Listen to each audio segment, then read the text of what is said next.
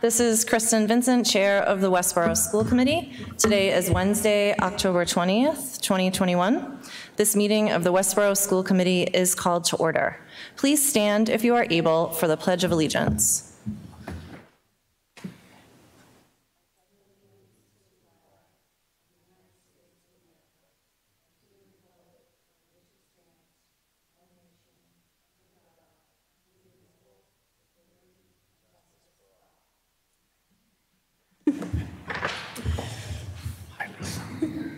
Thank you for joining us this evening. Anyone attending the school committee meeting tonight is welcome to wear a mask if they choose. We ask that unvaccinated individuals wear a mask while in this building. I'd like to notify everyone in the room with us tonight that this meeting is being recorded by Westborough TV. School committee meetings are available for remote viewing or listening on Westborough TV's government channels, Verizon 28 and Charter 192, and online on the Westborough TV YouTube channel. A recording of this meeting will be posted on the Westborough TV YouTube channel in the next day or so. And thank you to Westborough TV for covering the broadcast tonight. We have with us at this meeting Superintendent Amber Bach, Assistant Superintendent Dr. Daniel Mayer, Director of Finance and Administration David Gordon, Vice Chair of the Westborough School Committee Steve Jarrett, School Committee members Sarah Dulay, Lisa Edinburgh, and Raghu Nandan, Student Representative Andrew Chen, and our Recording Secretary Jen Benton. And we have staff from Westborough TV handling the broadcast and recording of this meeting. I will review our agenda for tonight. We will have an approval of minutes from our October 4th retreat and October 6th regular session. We will then have superintendent's report, assistant superintendent's report, and a report from the Director of Finance and Administration. Then we'll have school committee member reports, building project updates, citizens' requests, approval of the superintendent's goals, an update from the borough program. And then we begin budget season with budget presentation number 1, which will be an enrollment update. And then we will have a COVID update and brief discussion. And we do not have a need for an executive session tonight. So we will begin with an approval of minutes. We will first approve the minutes from our October 4th retreat. So move. Thank you. A second. Thank you, Sarah. Any discussion about those minutes? All in favor? All right, so that's 5-0 in favor of approving those. And then we need to approve the minutes from October 6th regular session. I make a motion to approve the amended minutes from October 6th. Second. Thank you, Steve. And do you just want to share what the amendment is? It's to the, under the Dr. Mayer's reports, in the minutes, it says Dr. Mayer gave an update on social emotional learning. John Crawford should be read. John Crocker met with the leadership team this morning. He was terrific. We will continue to work with him throughout the year. He trained all of our counselors last year. He teaches how to screen students who aren't presenting with the usual universal screeners and different ways of helping. We will send out a questionnaire to K through 6 to help identify students. There is also a worksite trauma center called the Riverside Trauma Center to help counselors work with students who experience trauma.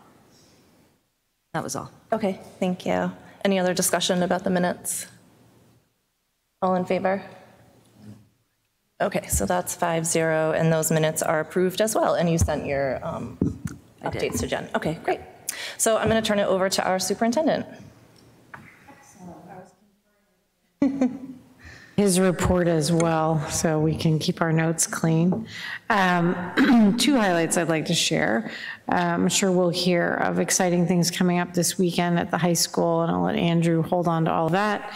And I wanted to hold out 2 interesting highlights.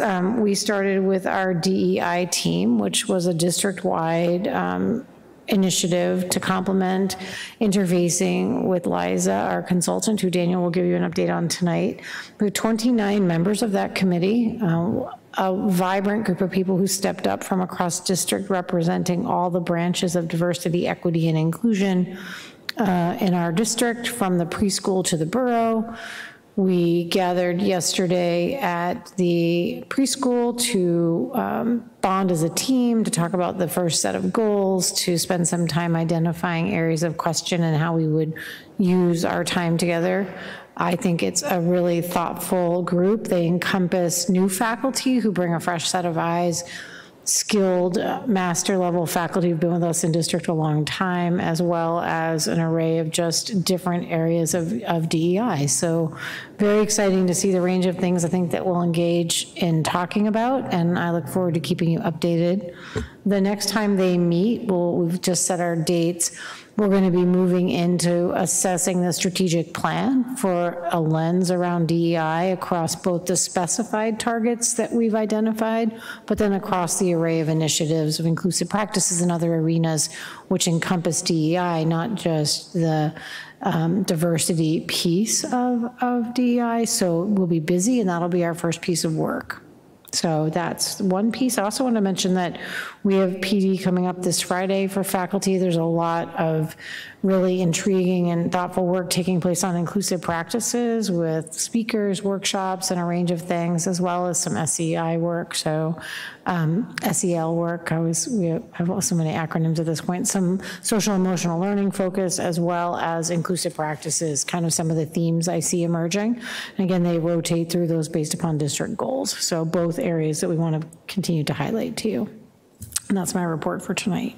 Thank you, and that's a good reminder that Friday is a half day of school. Daniel? Hi, good evening. I want to clarify one thing about Friday. For the elementaries, they're going to have parent conferences, so Amber was referring to the secondary level. So a couple of different updates. One, I wanted to offer congratulations to our science coordinator, Rebecca Singer, whose new book came out this week.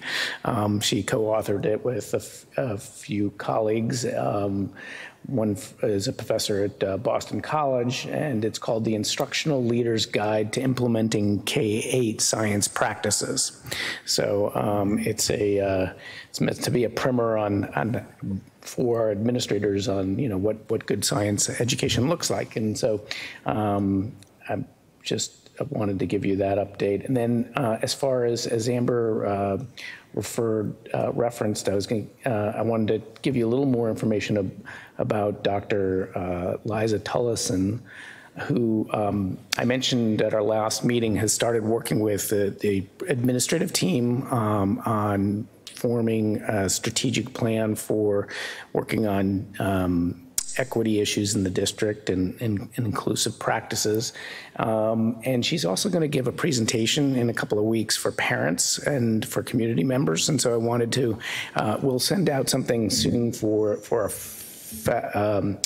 that people can be on the lookout for it, but I wanted them to mark their calendars if they're interested that on November 8th, which is a Monday at 7 o'clock for an hour, she is going to host a discussion about how to talk about diversity at home. And we're looking forward to introducing her to the community, and we'll send out, again in advance, a notice with some of her biographical information and details on how she's working with the district this year. Daniel, will that be an in-person or Zoom? Oh, sorry, Zoom. Oh, okay. Yes. Great. Yeah. Okay, thanks. That's it. Okay. Thank you. Dave, do you have anything? Yes, just a brief update. I just wanted to update the committee specifically regarding transportation and food service. I believe at our last school committee meeting, I was going to spend some time talking to our new food service director about supply chain issues. Jacob, our food service director, was kind enough to put together a kind of a small blurb about it. And was pretty candid regarding the issues related to supply chain. He very much commended his staff, the food service managers and the team, for their ability to be flexible and adaptable, I would say. But they are facing some issues that I think are part of the pandemic and just kind of district, if not state or if not countrywide. They are working with some flexibility related to menu options, but they are being mindful of equitable menu options for all staff, whether it's food sensitivity issues, allergy issues, and things like that. But they are doing their best to diversify the menu. So it's a challenge, but they are doing the best they can. And he, again, to reiterate, gave his team a lot of praise and admiration for their efforts they are putting forth. Related to transportation, myself, Cindy Crowley, and Lisa Edinburgh are join us when we talk to NRT.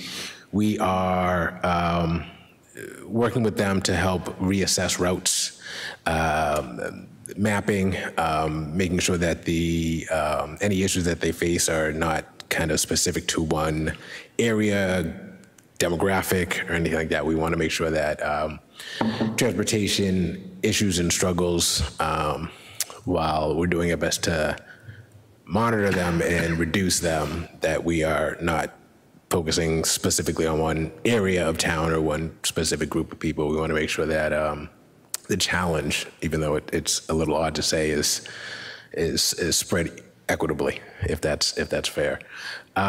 They are doing their reassessment. It's usually at this point in the school year that they kind of get a head count number and kind of really reassess routes and things like that. So we should hear within the next 2 weeks as to any rerouting or updates they're going to do to that.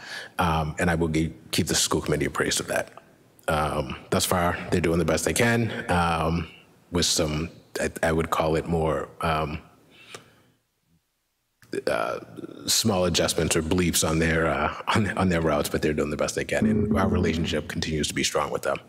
And we're waiting as well. I mean, our best advantage would be for them to complete the half route that we have the morning bus run for, but not the afternoon. So we really still need an additional driver to take the afternoon of the second half of that route, is really where we definitely have a deficit in capacity. So hopefully that would be then even the longer term solution, but it is really difficult this time of year, as Dave's saying, for us to every year balance routes now that we've run them long enough to start to see the stabilization. So that seems good. Yep. And the goal is to get everyone to school on time and out of school on time and home in a timely manner. So, yep, thank you. Thank you for all your efforts on that. And that's great to hear that there's a continued positive relationship with NRT, and they work really well with us. So that's great. Thank you. Andrew, do you have some updates?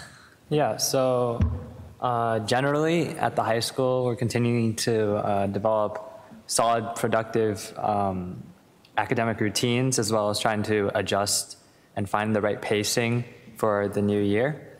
Last Friday, we just had picture day, and this Friday, in addition to being a half day, we're also going to have our homecoming dance.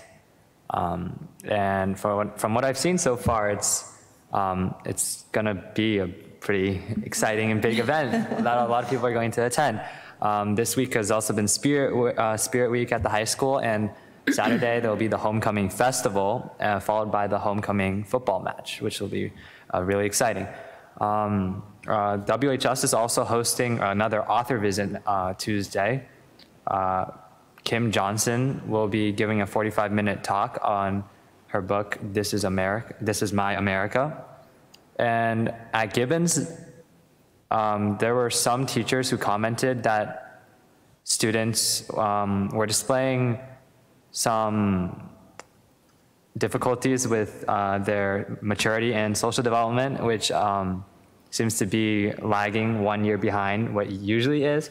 So I'd recommend placing a focus on that for the future. And in the coming weeks at Gibbons, they'll be introducing their social emotional learning curriculum, which will try to address this problem in the future. And then at Hastings, my first graders just went on their first field trip to a local farm, and also had a Zoom call with a local meteorologist, which was connected to their recent units in science. And yeah, that's all I have to report today. Yeah, and the Homecoming Festival on Saturday is open to the Yes, it's open public. to everyone, Okay, so great. please come by. Yep, and that is 11:30 to 1, or 11 to 1:30, something like that. Yes, and then the football game will be at 1. And the football game's right after. Great, yeah, that's exciting. And I'm glad to hear that field trips are back. That's one more step towards a more typical school year experience. Thank you. Yeah, and I think for, Andrew, are you going to be doing the young student activities and things? Will Stuco be hosting games and things like they have in the past for. At the homecoming festival, Yes. yes, Yeah. there will be So a I think bouncy house. for people that haven't, if you're a young family in town or a new family to town, that's just a great event to come up to, and you can have your little one age 3 and up. I mean, really, as long as they're old enough to pitch a game, activity, they can participate. There's face painting, and it's really fun and festive. And so all run by the student council groups and different leadership organizations. And are you doing the mini auction with the baskets? Yes. There's a small auction with the baskets where you can bid on things. It's really quite festive and a fun place to take your family on Saturday. And so I encourage everyone to attend. It's outside. It looks like the weather will be beautiful. It's been a long time coming back, so we're excited to have it. Yeah, I'm excited to have our community meet all our amazing high schoolers and just have fun. Yeah, and the football game is at 1 o'clock. Yes. Great, thanks. Sarah, what do you have tonight? First, I just want to thank everyone who came out for town meeting on Monday, and always thank John Arnold for running a very efficient meeting. He is very well prepared, and it makes it very smooth for everyone there. So thank you to him. And our articles passed, so we can go ahead and get our SEL coordinator and get another employee for our business office. So thank you to everyone who came out and voted. Also, I want to put in a little plug for the Turkey Trot, which is Saturday, November 20th, the Saturday before Thanksgiving at 9 a.m. There's 5K walk, run, or trot, however you make it around, or just come hang out. And supply chain issues, I've ordered hundreds of shirts already, which I don't usually do, but they told me I wouldn't get them, so sign up. You'll get a shirt for sure. I was going to ask about the shirt deadline, because that's usually what gets It's me. November 1st, Okay. but I ordered thousands of shirts. No, I ordered Make it just under the deadline. about 900 shirts. All So right. there's plenty of shirts to go around, but I need you to sign up. I will sign up. Yeah, so thank you. I got it. And you get a shirt and a morning of fun community fitness and wellness. Yep. Thank you. That's a fun Rocco, event. do you have anything? You have something to share, right? Yeah, so this was shared by Tim Kohler, who's part of Sustainability Westborough, and which I'm a part of it too. So Mass Save sponsors workshops through a nonprofit called NEED. It's need.org. And this coming Saturday, October 23rd, I know there's homecoming, but there's a workshop for energy education workshop for teachers. And they provide a science of energy kit or an energy management kit. There's a $100 stipend for, it's catered towards teachers. They talk about the forms of energy, different sources of energy contributing to the generation of electricity within Massachusetts, and how do you use energy in daily life at school, energy consumption steps that teachers and students can take to reduce energy at home and at school. So it's a great workshop. The thinking behind it is it's the train the trainer kind of thing. So if they train the teachers, they could impart that knowledge back to the students. And unless, we didn't do much about climate change, so it's up to the next generation, the kids who are coming out of school, so we should do something about it. And the more trained they are about these topics about energy consumptions, it will only help them do the right thing. So that's. We'll definitely share it out. I know you sent the link to Daniel, so. I sent the link, Good. yeah. With the Red Sox game going, I don't know how many people are watching. So it would be good. Is it to in share the person link. or is it Zoom? I don't remember. It's Zoom. Okay, Yeah. good, thank you. Thanks for passing on the resource. No, That's thank great. you. Yeah, yeah, thanks. Lisa? So I know that I give a bus app update each time, and it seems like it's a little delayed each time, and it is. The developer of the app, I guess I've never mentioned it, but it's called Where's My Kid? And that's the name of the app. And last, I think it was a week ago Friday, Sarah and I demoed it and did not go very well until the following Couldn't find my week. kids. Couldn't find her kids. Couldn't find the buses. Not good. So it does seem to have a few glitches when you sign up. It takes, 24 hours for it to load up. And it is delayed again because we're having a few issues with how parents will put in their their child's ID numbers. The way it's set up, it's a little more challenging than the system that we have in Westborough Public Schools. But at the same time, while we're figuring that out, we're discovering more and more about the app. I don't know if Sarah thought it was running pretty smoothly after we were up and running, where you can really get correct alerts, accurate. The refresh time is you can set to 15 seconds, and it's pretty accurate, and you can actually see the little icon moving along. And you can set up radius notifications. So if you wanted to have like a 3-minute gap between the time the bus arrives in front of your stop, it's actually very, very accurate. And we didn't see that with our last app. And one of its issues is that you will see the notifications come on every time that bus hits through the radius of your home, which can happen in 3 different routes. So it can be the Mill Pond bus, it can be the middle school, high school bus, and then it can be the elementary school bus. So those are some of the issues. It is also only, on the app, it's only in English and Spanish. That's one of its limitations. But it's a very visual app, so it is very user-friendly, so that may not be an issue. But the instructions for setting it up will be in the languages that we have translated in our system. We've asked them to put that into translation, and we should have those. And so do we have a date for when we're starting? We do not, but I'm hoping that our goal is to have it in before it gets too cold, which is usually when people start using the app. Yeah, I think that's a reasonable target. I mean, again, I think you've done a great job to move it forward, and we'd rather do it right and have the kinks ironed out and have it go smoothly when we do it. So I think once we get started, we get a long-term benefit, which is nice. Right. So eventually we'll know where's my kid. I love the name.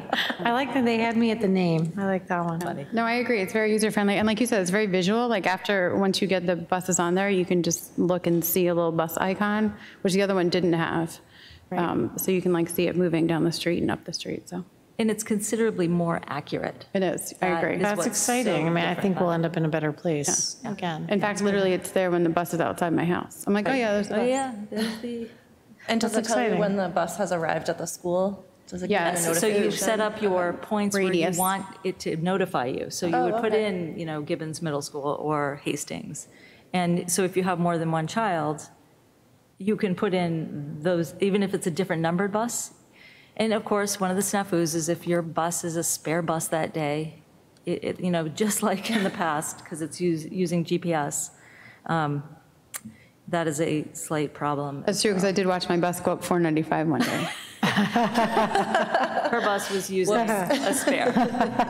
And by the way, it was using a spare not because the original bus had a problem. That's why she could see her actual bus moving up 495, because it was not a problem. Yeah, well, it's functioning very well. Yes. It's a very complex business. I think it's. Yeah. And testing it was a great idea, and now we have even more information to make it more accurate and user-friendly, so thank you. Thanks. Steve? I can do Building project updates if you'd like. Yeah, sure. The only thing I was going to say is thank you to the residents and town employees who attended town meetings. So Sarah took care of that, and so you're on. Thank you. Since most of my focus is at Fails, that's what I'll speak to and just mention a little bit about Hastings when we get done. As you know, we hope our certificate of occupancy is going to be November the 10th with the move to start on the 11th and thereafter. And so, as you might anticipate, with those kind of dates that close, I can give you an update on many things. Finishes in the building are nearly done. The flooring in particular, as well as the walls and ceilings and in all the classrooms. So the final finish working is the flooring going up the stairs in the main entrance to the school. Everything else is done relative to flooring. There have been some questions, what are we going to do as the school system in regards to the old furniture at Fales? We have attempted for over a year to try to find somebody who would take the furniture, since it does have some merit in terms of it, although it's old and somewhat beat up, it still is useful, otherwise we wouldn't have it there. So we attempted to put it up for sale, and that didn't work because of the complications of the state bid laws. We tried to find users who would take it, and we would load it into their trucks to take it away, and that didn't work. We also contacted West Virginia Department of Education to see if they would have an interest in it. As you may recall, earlier projects, we were able to donate some school furniture to West Virginia. They declined, and so at this point, contractually, it will be disposed of by the contractor, and any other system or process that we had would have cost the town money. And so that's why it is ending up that way. But the project made valiant attempts in different ways to try to find people who could benefit from that furniture. The solar panel wiring is nearly complete. We're waiting for one last fitting that has been on order for months, but we do finally anticipate that we'll receive that by the end of this week or early next, which would allow us then to complete the wiring on the solar panel system. All the internal stuff is already in place, and so that would allow us then to begin to check that out. One of the outcomes of this particular effort in regards to solar is to, for the town to benefit from any excess generation that we would have. In recent months, we were offered, I guess, the opportunity to go either way on two contracts with National Grid, for which one of them, our solar consultant has been asked to come and deliver to us the details of what each one of these contracts mean. And obviously, until we know what our options are, and based on the performance of the system to generate, as well as the National Grid's utility rates, we don't want to make the wrong decision and cost the town money. So we have a meeting set up with our solar consultant next week to discuss the details of each one of those options. You can ask me questions afterwards if you'd like. The geothermal system is functional, and currently it is heating the building. We are still working out some bugs in that system, but the majority of this of the water circuits that go to the wells, you may recall that our original effort was to install 40 600 feet deep wells on site that basically take the heat from the earth, and it provides the opportunity for heat pumps within the building to remove that heat to heat the building. And at this point, we do have enough circuits operating so we can heat the building. We'll be doing the standby boiler tests shortly, and which will also function in parallel with the geothermal heating system, if necessary, as a final booster, if it happens to be too cold. Alternatively, if we lose the geothermal system for any reason in the winter, the standby boiler will be able to heat the building, probably not as warm as we would like, but at least to maintain the building heat so that we don't have issues associated with cold spaces or cold rooms.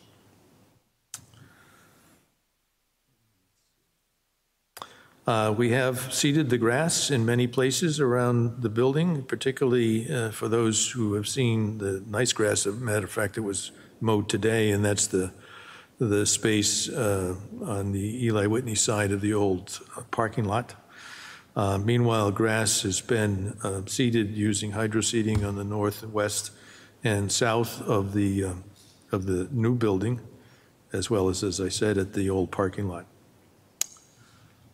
Office trailers that were to the west of the site, near the top of the site, are now empty, and they will be moved from the site shortly, hopefully by the end of the week, but if not, by early next week. And because the building is rapidly coming to completion of at least the physical work in the building, paperwork submittals are in process with all the various town departments who receive information associated with the completeness of the building, which includes the DPW, the building department, and other other departments in the town. As I mentioned when I started this, we are anticipating a certificate of building occupancy on November the 10th, but there's a lot of things to get in place and provided to the departments, because until we're complete, we're hopeful, but we don't have a building certificate yet.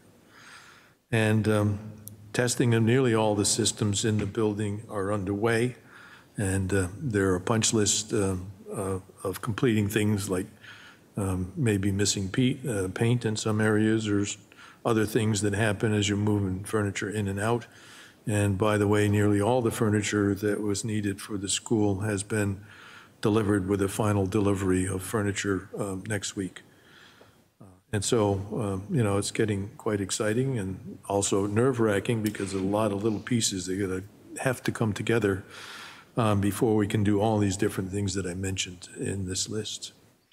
So the one that's not anywhere near as exciting as Fales is the sprinkler system at Hastings, and it's coming along quite well now, with some, I guess, glitches in the beginning that certain people around here have taken care of. And at this point, they're on schedule with the design the way we want it. And so that's my report for this time. And if you have any questions, I'd be happy to try to answer them. Questions? I walked the building Tuesday or Wednesday, did an extensive walkthrough, and I would echo the majority of what Steve is saying. You can see the completion rate coming together and substantial progress. They have a lot of workers in the space, which is usually indicative of things moving in the right direction, and they couldn't point out anything that they were waiting for that should hang us up. It's a matter of timing. As you said, there were people cleaning, furniture's being assembled and put together, and so you're kind of moving into that finishing stage. One of the nice pieces about this building that I think people won't realize is that with the geothermal system, it's silent.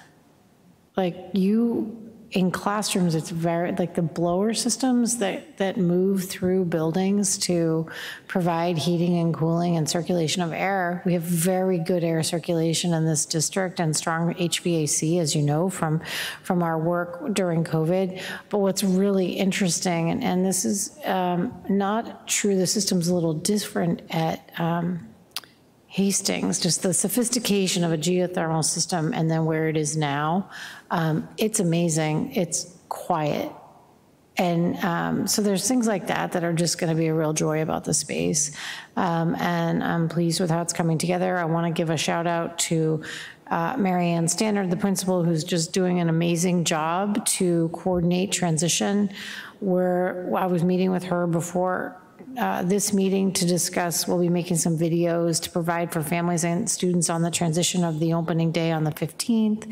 We have closure activities, well-planned, laid out, staffed kind of coverages in place seamlessly so that teachers can receive time to pack and organize while students are, again, there's 2 half days that are a piece of this, and I want to thank our Fales families for allowing that and recognizing that it's a compromise that we hate to have to make, but recognizing that the yeoman's work to get open, I want to say the Fales faculty has done an amazing job. So behind the scenes, there's a tremendous amount, not just on the construction side, but on the planning and organizational side from the Fales team, the custodial team, the cafeteria staff preparing to manage in a new space. All of that is going very well.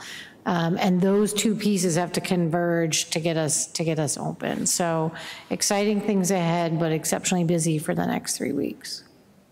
And I'd like to remind everyone about the Fails Memory Stroll on Saturday, on Sunday, from 11 a.m. to 2 p.m. The Fails Elementary School will be open for anyone to walk through and visit and take your final photos and say goodbye. And so the community is welcome to come down and take a look and pay your respects to the old Fails and take a look at the new building on site. I walked by there today, and just from the outside, there was a flurry of activity, planting trees and things being loaded in and out of the building, and That's it's really exciting. Yeah. Thanks. Any other questions for Steve about Hastings or Fails? I guess one other thing that everybody should be interested in is where are we on the budget? We still think we're on budget. We don't have an awful lot of contingency left, but we do have some, and contingencies are contingent on things that come and go bump in the night, and there's still an opportunity for that to happen. But it's been a real struggle through this particular project, more so than any other, because of COVID and the things that have happened with construction issues, the delivery of equipment, delivery of and availability of different things. I mean, one of the things that we ran into recently, which nobody ever remembers, is the availability of paint, you know, and particular colors of paint. And of course, in the school system that we have here, we try, and some of the decor is quite bright stuff, and it hasn't been that easy to find things like that.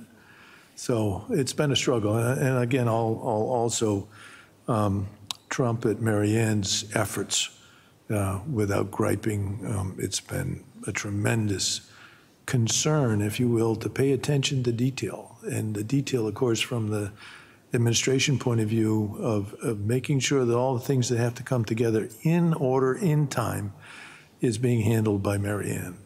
And somehow it seems to work out. So in time, perhaps we can reward her efforts as we have others, you know, who have stepped up to the needs of not only her job, but, you know, the fact that that's been her school and her interest to make it come out right, even to the last detail. So again, thanks to Mary Ann. All right, we're going to move on to citizens' requests. First, I'd like to know if there's anyone here tonight who wishes to come forward to make a statement to the school committee. Seeing none, I do have a written school committee message to be read into the public record from a resident. This is from Farah Aldrin, 214 West Main Street. This is a message that she has asked me to read on her behalf to the school committee. I do not provide consent for wearing a mask for myself or my family. Therefore, I will not appear to read my statement as a form of civil disobedience against masking. The only reason our children are in a mask is because we are being coerced with a loss of their education. Studies have found that masking provides next to no protection against a virus that is spread as an aerosol. Masks reduce amounts of oxygen and increase carbon dioxide in people's bodies, and that can cause irreparable brain damage, an environment where cancer grows, and many other physical ailments, bacterial pneumonia, difficulty breathing or shortness of breath, loss of taste or smell, muscle aches or body aches, skin infections, dental deformities, etc. Coincidentally, many of these symptoms are COVID symptoms. COVID is almost 100% survivable. Our town is nearly fully vaccinated, and most studies have found that children are at nearly no risk from COVID. Natural immunity is much more effective than the vaccine. We should use COVID relief funds to roll out a mass testing for natural immunity among the student population to determine if we have already reached herd immunity in the schools. Your plan to unmask children based on vaccination status will compound the emotional damage that has already been inflicted through masking. The policy will encourage bullying and isolation and coerce children through the incentive of not wearing a mask to get a vaccine. That may cause adverse events such as death, blood clots, irreparable heart inflammation, Guillain-Barré syndrome, and stroke. Sadly, this isn't even the entire list of adverse reactions, and we still have 0 long-term studies on fertility, birth defects, or cancers caused from these experimental emergency use vaccines, once again for a disease that is close to 100% survivable. If you require written informed consent for the experimental medical treatment, emergency use authorization only, test and stay program, then you surely must need written informed consent to mask our children. Masking is an experimental medical treatment, emergency use authorization only, and quite possibly the world's largest sociological and psychological experiment of all time. To affirm, I do not consent to you masking my children, the coercive tactics being used to obtain an education, or the experimental medical treatments. Thank you. And that was a school committee message for the public record from Farah Aldrin, 214 West Main Street. So typically we do not respond to citizens' requests, but I do want to go on public record to say that I believe there's a lot of misinformation shared in that public statement. Can I add a comment? Mm-hmm. Yeah, please note that this is one person's opinion with no scientific backing for what she has mentioned in her comments. All right. I appreciate that this person has reached out to us. We always welcome anyone in the community who has thoughts to share with the school committee to come forward and do that. So thank you to her for sending that message. We will move on to an approval of the superintendent's goals, which we looked at our last meeting. Thank you. I'll let Daniel open them up. I think you had time to look at them, and my understanding is that you're comfortable with them as they're presented. And you know, I'm looking forward to moving forward on them. We went through them at the last meeting, and I'll just highlight that they focus on the areas of standard of evaluation for superintendents. There's an overarching goal focus centered on continuing to manage the impacts and final stages of COVID-19 as we steer the district through this year ahead. I want to then acknowledge that instructional leadership will focus on the long-range strategic plan development. And if you want to scroll down just a little bit, Daniel, that will take a good amount of work to shepherd forward the completion of that and the implementation of year 1, and you've got some benchmark dates. We will look at continuing to focus on our DEI practices. You see that we've refined doing targeted sharing for you so that the public gets a stranded, ongoing set of updates in some of these key areas, and the implementation of our DEI team and the robust work with our consultant. Management and operations certainly fails, continues, and will continue to be over the next year really important. The enjoyment of training and onboarding new colleagues at the cabinet level with a work of looking at training for PD and use of Munis. If you scroll down, again, family and community engagement, really trying to focus on returning to the stabilization of all the core events that are part of the way that we choose to implement schooling here. Robust work of Daniel and I to be on the ground at building level, keeping our supervision strong, working with the leadership team, being present, plugging back into the culture of the community. All of those are areas that require time and energy, and I will be really trying to center on achieving those pieces. And those will be my goals for the year. You'll get usually a mid-year report and then an end-of-year summative from me on kind of general assessment of my targeted goals. And I look forward to not waiting till the end of the year. You can give me feedback and direction as we move through those. Does anyone have any questions or comments about the goals that Amber shared? I just appreciate, you know, watching you behind the scenes work with staff and teachers. There's a high degree of expectation for high quality in our district, and you expect no less from yourself. And I always appreciate that parallel that exists, that you expect from yourself high achievement to, support an extraordinary school district such as Westborough. So thank you. I appreciate the work you do and the fact that you set your goals high. It's appreciated. Yeah. Will keep us busy. Yeah.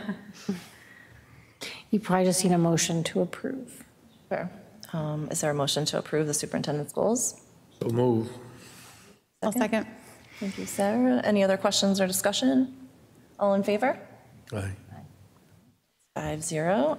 Approval of the superintendent's goals. Thank you very much. So one of the things to look to our next agenda item as we look at a return towards normalcy is really anchoring the school committee with a set of core reports as you move through the year so that you have an opportunity to meet with the varied leadership and colleagues across the district who are implementing the targeted goals that you see in the strategic plan and that are then carried through for budgeting, and then all for the service of students. And so when you see reports brought back to you, the purpose is to give you all of the robust talking points that you need to represent the implementation of our budget and our programming across this community to serve our students.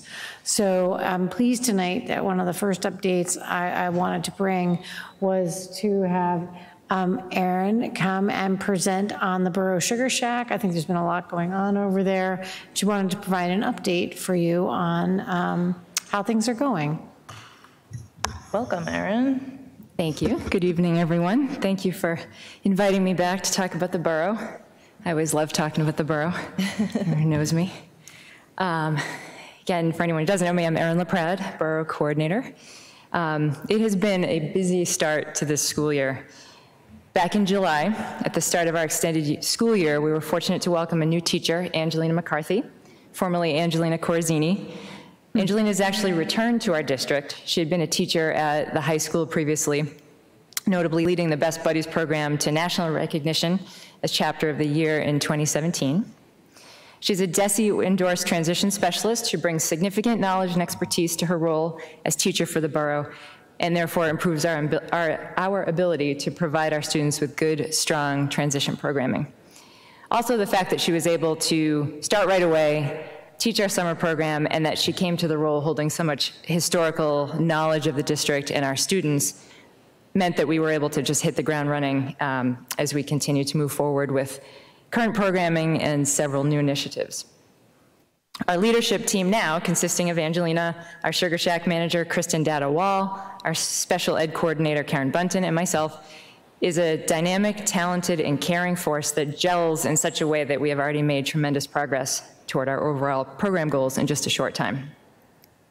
Our mindset is really one of continuous improvement, not only in the way we're able to carry out daily functions and operations, but more importantly in the way we're able to make our students' experience at the borough more meaningful and more fulfilling.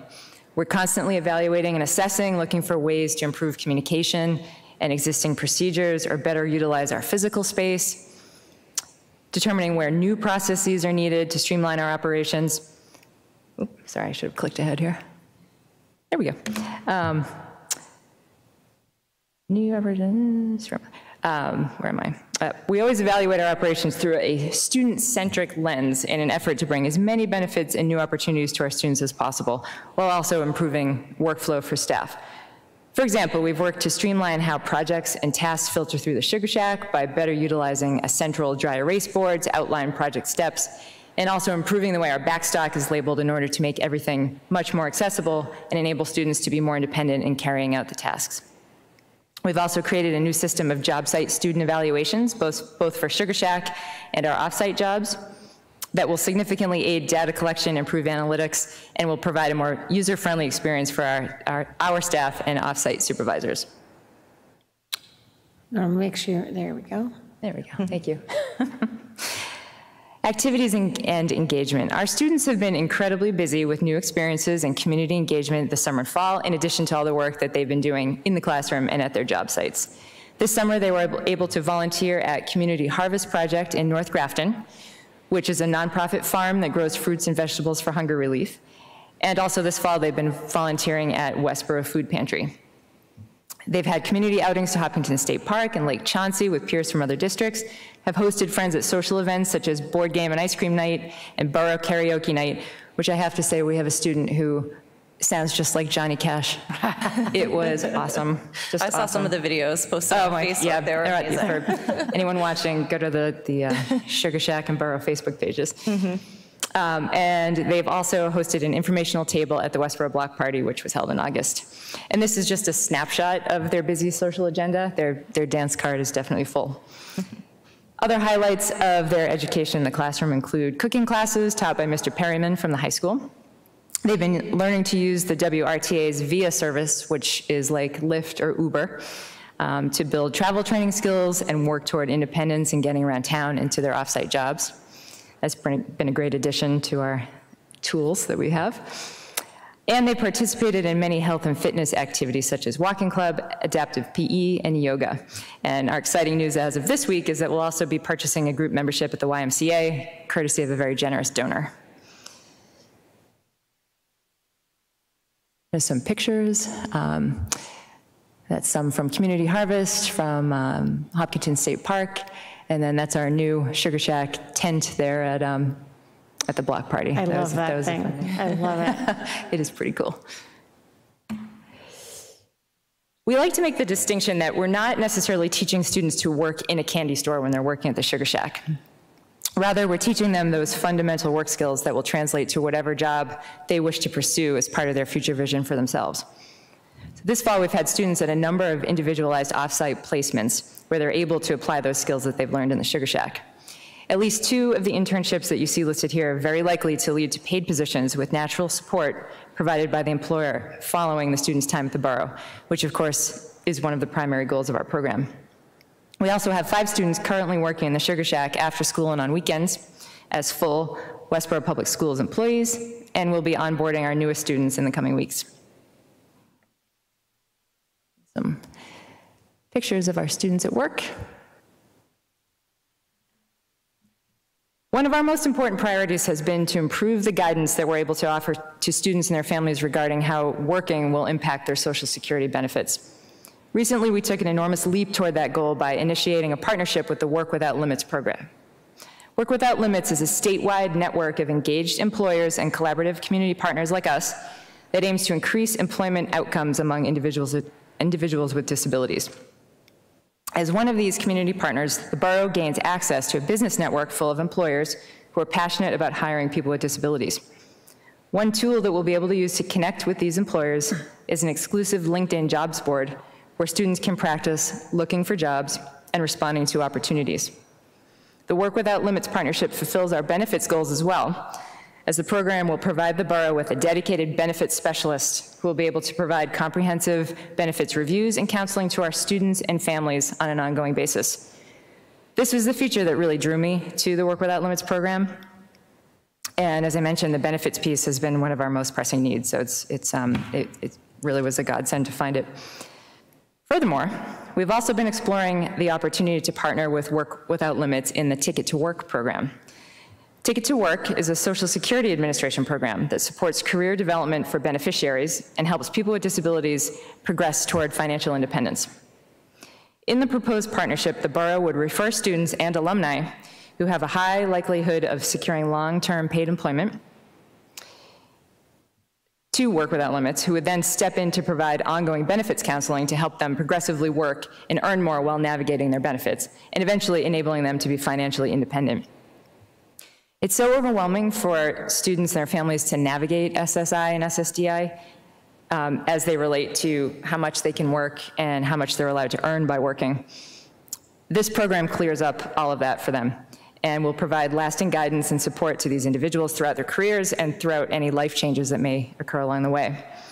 And as an added bonus, the Social Security Administration encourages referring agencies to participate in the Ticket to Work program by paying out incentive payments as referred individuals reach various earning milestones.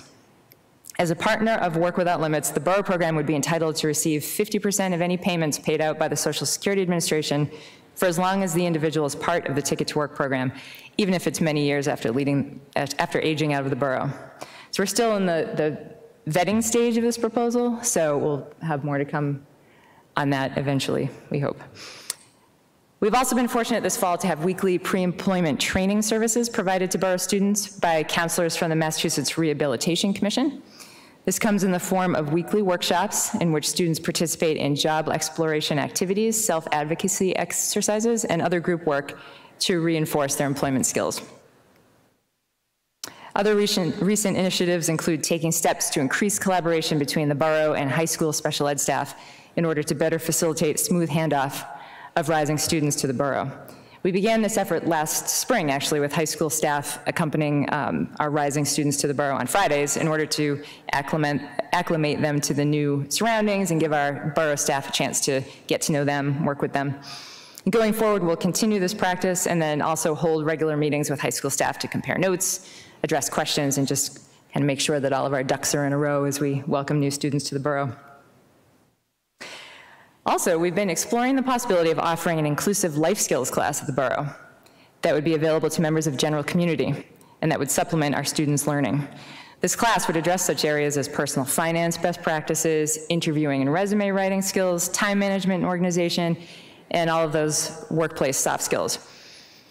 Such a program would create more opportunity for our students to engage with same-age peers, raise the program visibility within the community, teach valuable and badly needed life skills to pre-college and college-age young adults of all abilities, and create a small additional revenue stream for the program. I've been able to engage members of the community in conversation about this idea, as well as leadership from the Quarter 9 Chamber, and the response has been extremely favorable. I think there clearly is a need for such a program. So we'll be moving forward with a project plan and hoping to offer a pilot program in collaboration with Community Ed program in summer of 2022.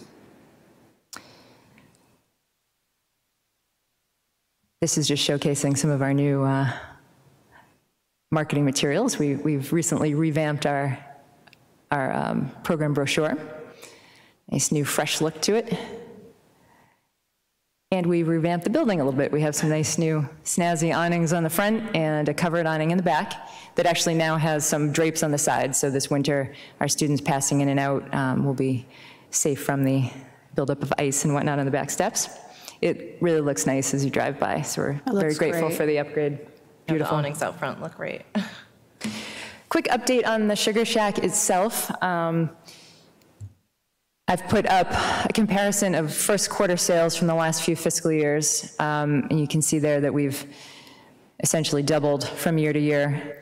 And then side by side with total sales by calendar year, going back to 2019, I put that up just to make the point that in 2021, we're already well ahead of past years, and we haven't even included the upcoming holiday season, which we expect to be huge, we hope.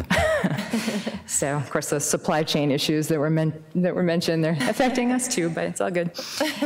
Kristen, the manager, just continues to knock it out of the park. Her sales savvy and her creativity is just mind-blowing, so we're very fortunate to have her. Some new partnerships with the Sugar Shack. Through a connection that was made at a Quarter 9 495 networking event, we were able to establish a very fruitful partnership with the Willows and Whitney Place assisted living and retirement communities. In addition to opportunities to sell our products at their stores that they have on site there, and also in a corporate capacity, which then will generate more work for our students. We've also opened up some channels for students to engage with seniors via volunteer work and some of our social engagements and their social engagements. Likewise, a growing collaboration between the Sugar Shack and the Westborough Council on Aging continues to generate Sugar Shack projects and volunteer opportunities. As we approach Thanksgiving next month, our students will be working to package some sweet treats for our seniors, and will aid the Council on Aging in delivering meals to folks across town on the Tuesday before Thanksgiving. Profile of the Sugar Shack continues to grow thanks in large part to more advanced social media networking and other advertising. We always aim to be very purposeful and targeted in where we place advertisements. Our latest endeavor is advertising in Be Local Metro West magazine, which is a periodical that's exclusively for new residents in the Metro West area. So our ads will appear quarterly in conjunction with major retail seasons, and will give us the opportunity to sort of catch those new people to the area who are still seeking out the cool places to go. So we're very confident that that will be fruitful. Sugar Shack on the town. Our students have had the opportunity, and of course our students are sort of our best vehicle for advertising our mission. They've had the opportunity to work the Sugar Shack table at the weekly farmers market and movie nights, the block party, to help staff our recent borough open house. And they will be at the homecoming game on Saturday, operating a table as well as hosting a Monster Mash for the community during the downtown trick-or-treating on Tuesday. So please stop by the Sugar Shack, stay and do some dancing.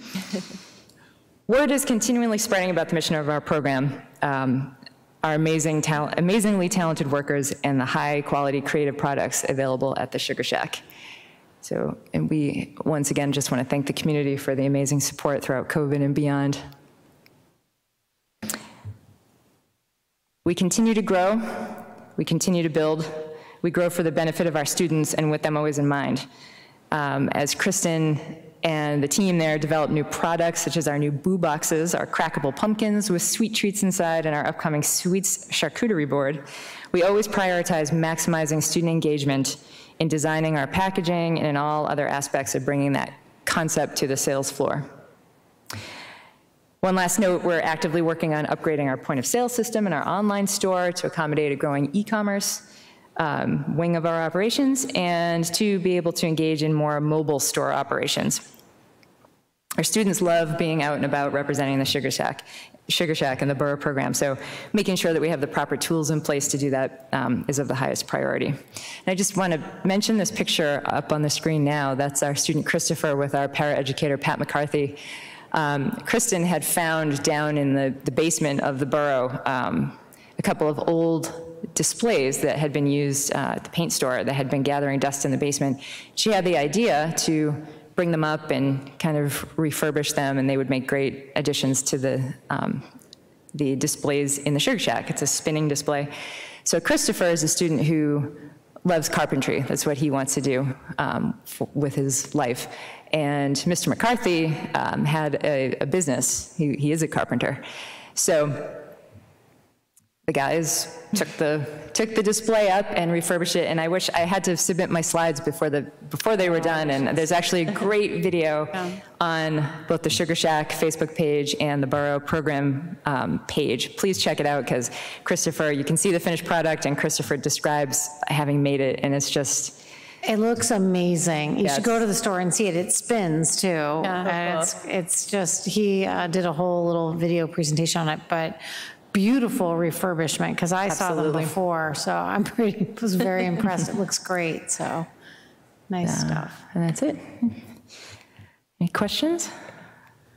Thank you so much. We love to hear about the Borough program, and I'm so excited to see the data that, you know, not just the program growing, but the Sugar Shack being successful, all the innovative products. I know Sarah's a fan of the boo boxes. Yeah, and I already got a bunch. Those have really taken off. We have people that are coming to the store like, is this where you get the boo boxes? So we're doing something right. No, we're all busy, so if you don't have time to put together a sweet treat for your neighbor, just go to the Sugar Shack. And I love the idea of the charcuterie board, and I volunteer at the food pantry, and so I see the students volunteering down there, and they do so much for our community behind the scenes. So it's just a great extension of their time with Westborough Public Schools. So thank you for that. Thank you. Yep, the more we're able to do in the store, this is why Kristen is just so valuable, because she's always coming up with a new idea. Just the more we're able to offer the students, the more skills we're able to introduce to them, and yeah, we're lucky to have her. Yeah, and that they have like a full social life there as well, with the karaoke nights and game nights. Yeah. And I think it's sort of like a community center there at this point. It's great. Yeah. And keep an eye out. We'll be hosting some holiday events coming up. So great.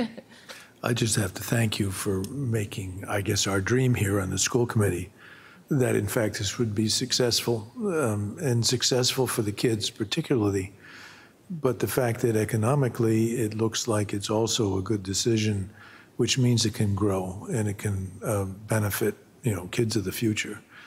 Many things we've done in this town from a school administration and school committee point of view, but this certainly is something that I'm very proud of, that we had the opportunity, with the help of everybody here and yourself and your team, to create something that will go forward in the future for these kids that really need to have this opportunity, not only now, but for the future of their own careers as they age.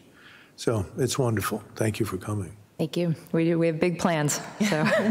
I love them. Lisa? I want to thank you. When I look at what you presented today, and I went to visit at the open house in September, the upgrade in terms of just seeing the growth having happened over the last few years is pretty extraordinary. And then to see, you know, I was looking at the sales numbers and thinking about profit and thinking about, oh, I wonder how profitable, I wonder what the fixed costs are. And I'm thinking of all these business parts of it. And then I thought, the profitability of the Borough Sugar Shack is the students and what they become and how they are growing into themselves through this program. And I think about it now, I'm like, was the goal ever, you know, just about revenue and profitability? Yes, wouldn't that be really nice to have a revenue stream? But really, to help our students in the way that you have done is really the profit in the program. And it's so incredible to see kids coming out of the program and finding employment, being part of our community, and just doing so much. So I just, yes, you know, yes, the corporate gifts and the boo boxes, yes, all that stuff is really great. But the other part that, you know, sometimes is not fully visible to the outside is really where it's, you know, the most successful. So thank you for changing lives for the better. And that is how we look at it. I mean, being profitable is great, but the more profitable we are, that means that we're also, there's just more work, there's more business, there's more tasks that we can teach our students and skills we can teach them. And we're just so fortunate to have the Sugar Shack there as part of this program because, you know, it's definitely, it's rare. Is there any other? There's no other district that has, and we still have people coming wanting the tours and wanting to find out how it was done and what the magic trick was. And so, yeah, so we definitely, the community should be proud of it. It's a great program. And I think it's taken a bit, you know, the store definitely is a startup and the program was sort of a startup, and we've been getting the right pieces in place and we're there. You know, the team is really strong and only good things to come. And all the services that you've been able to put in place for these students and their families in terms of navigating benefits when you're working a job and continuing that connection, so it's not like they turn 22 and they exit the program. They can still have this relationship with us, and we can support them and their families as they navigate, like, you know, as they grow older in our community. So right. I think that's a really great resource too. And if we do move forward with the ticket to work, that is such an appealing aspect of that it's not that they leave us, and, you know, they don't leave us now and that they come back for social events and things like that, but just that idea that continued support, you know, will be there for them as they go through life. That's a very comforting part of that program. Yeah, and you're also supporting their parents and caregivers as they navigate this big transition in life. Mm-hmm. It's a big transition for the entire family, I'm sure. So right. I really hope that works because it's probably the best thing I've heard for these kids as they go forward is an opportunity to have that kind of support, I guess, for their future, because parents aren't always going to be around. I tell you, it really is exciting, and I'm sure you feel it. So, thanks. Absolutely. Much. Thank you. Yeah, we will see you at the Sugar Shack. Thanks for this. This is, can I add? Yeah. This is a great program.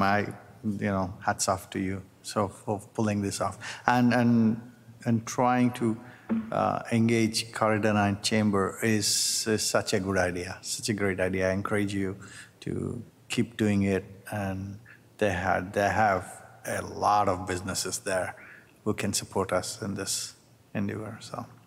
Yeah, I think if we are able to continue to expand our corporate gift capacity now that we can send things via UPS and our packaging skills have improved and just our overall capacity and product line are in such a different place. So when I look at the work, there's a couple pieces, which is, you know, we wanted to create a surprise. That's conceptually part of what we wanted, was a vibrant program that provided robust learning for a fabulous group of our students who needed more time in our relationship. And at the same time, we wanted to give back to Westborough, because the Rotary, the downtown feel, the picture of a store that's a stopping place that has programs, as you said, is starting to feel like a community space, and is a high quality store in town. And I think when people come in, there's that little pop of surprise where they're like, oh my gosh, your products are amazing, your stuff's gorgeous, and it's unique, it's one of a kind. There's one of a kind product lines in there. We have clothing products lines related to Westborough. We wanted people to have that little aha when they come in, and I think we're getting there. The trajectory of the work isn't unlike the trajectory of a teacher when they join us, where we see year 1, 2, and 3. And by year 3, when they get, PTS with us, there's the depth and the underpinnings and the quality where you start to see how it all comes together. It just gets more robust, it gets more grounded. That's what you see happening with this programming. And I think, I wanna give a shout out to Dr. Sherry Stevens. It's her vision and her passion to have implemented this. And, she is still very close on the management of all of it. And I just spend a lot of money in there to try to do my part. But we really enjoy it. So again, the opportunity of a quality program presentation to you gives you good talking points, shows you our budget at play, and I look forward to good things ahead. So. Thank you so much for joining us tonight. Very much appreciated. Yeah, come if you visit haven't at our been Monster to the Mash. store, it's definitely, share and encourage your friends to go and see it. And there's a lot of fun stuff in there. It's a great place for gift giving, and I know we're approaching some holiday seasons, and it's a great place to go. I go in, I need this, I need that, and I walk out with the gifts all ready to go. It's great. The look of surprise you mentioned, Amber, is when people walk in, and they really do, and to see kids' eyes just are enormous. It's awesome. Yeah, it's fun stuff. Thank you. Thank you so much. Have a good night. Thank you. Display. Yeah, and you can follow the Sugar Shack and the Borough program on Facebook, where they post lots of videos of not just the students in action, but also products and different things that they're featuring there and events and stuff like that. And on Instagram as well. Their Instagram feed is excellent. Yeah. And I think the next big task will be the updating of the website to really echo. We kind of outgrew it in that sense. The help we got to get that thing set up was amazing, and now we're working with that same team to vision an upgrade that really captures a high-end website that can push product more. It's exciting. Thank you. Thanks. And I just want to say it's nice to get back to these types of presentations. We put them on hold last year because for a number of reasons, but our meetings were taken up with a lot of COVID work, and asking our staff to come forward and do a presentation like this it's a big ask. They put a lot of time and effort into the preparation, and I missed them, and I'm glad that we're going to have some of them back this year. So. You have to remember, every year we graduate hundreds of families and we bring in hundreds of new families. Yep. And they all need opportunities to hear and see those reports. So then when we push those out afterwards, it just keeps that continuity of knowledge in your district. Yeah, and things are always changing and growing. So the Borough program that we heard of a few years ago is not the Borough program that we have now. So the updates are really important. So thank you. All right. Now we will move on to our budget presentation number 1. And I decided it would be a good idea this year in our agenda to number our budget presentation. So Dave, you shared with us a schedule for when we'll have certain presentations and decision-making happening with the budget. And I just think this will help all of us kind of keep track of where we are navigating that schedule. So I'm going to turn it over to Daniel, who has the presentation for tonight. Amber, do you want to give the context in terms of the timing of the overall budget? That's sure. If you want to, traditionally, we always begin with thank you, an opportunity for David and I. This is the timeline presented by the Director of Finance for the implementation of our budget. It shows you that we start this process early in September to give you this timeline, and then we are off and running. So you see that in the last couple of weeks, he's the director of finance. Dave's busy working on the cost centers. Teachers are, principals are thinking about their budgets, and we dive in. So from there, we move into mid-October, a range of discussions, and you see tonight your first budget presentation on enrollment. And then from this presentation, we move into an overview of the core pieces of the budgeting that you'll see, and that would come to you on November 2nd. And then on November 17th, you really see your largest overarching budget presentation that provides the framework of a look at kind of how all the moving pieces are coming together. And then we move towards the final recommendations evolving on December 1st. And then you can see there's a 2-week window for reflection, questions, and additional calculations, work, and changes before we come together for that final presentation moving towards a vote on December 15th. And then it needs to be sent across the street to the selectmen and the town finance committee following by the deadline, according to the charter, by December 23rd. So David and I would say it's speed budgeting, but I think we've made some nice changes to the way we approach it, and we look forward to bringing forward to you the large working pieces of the budget before you see the final in that mid-November. Okay, and so I'm going to give you an overview of the enrollment. And traditionally, we start with enrollment because, well, the last several, for a long period of time, over 8 or so years, the enrollment was going up steadily in the district. We used to be 3,500 students, and we are up towards 4,000. And so the enrollment number was an important indicator of like where we might be going in terms of our budget requests, in terms of needing additional staff to handle additional students. And you can see over this first slide on enrollment has showed that we've been fairly, it sort of leveled off for a year where it was flat at a negative, we went up -1 between 17 and 17, 18, 18, 19. And then we were still on an upward trajectory in 1920. And then with the COVID, there was a big withdrawal of students and homeschooling, and the numbers went down substantially and then bounced back up, so that we're currently up 77 over last year. We still have sort of double the number of homeschool students we traditionally have, so we could expect next year to even though I have a question mark in terms of the change, there will likely be, at least that influx from the homeschooling front. But we never really know from year to year what the growth is going to be like. The most unknown numbers are kindergarten number. The kindergarten fluctuation, I'll show you a little bit more about that in a bit. But as we're talking about and preparing for next year, we pretty much I'm going to show you a picture of what it looks like in terms of our anticipation on class size, assuming nobody moves in and nobody moves out. So just everybody moves up a grade level. So what happens when the 3rd graders go into Mill Pond and the 6th graders go into Gibbons? How does that affect the schools, and how do those schools look in terms of within them in terms of the class size for next year? So I just want to remind you of our the class size guidelines that we go by in terms of targets set by the school committee.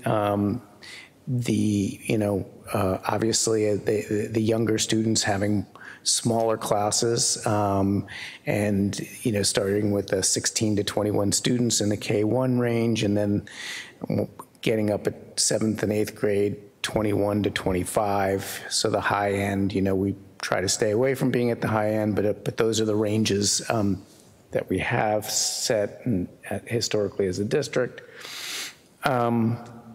And I think it's important that, for context, the ESSER money, which is the federal money that we've gotten for helping us through the COVID crisis helped us this year add a few positions into the budget that were not originally part of the budget that was voted on by the school committee and then ultimately by the town last year.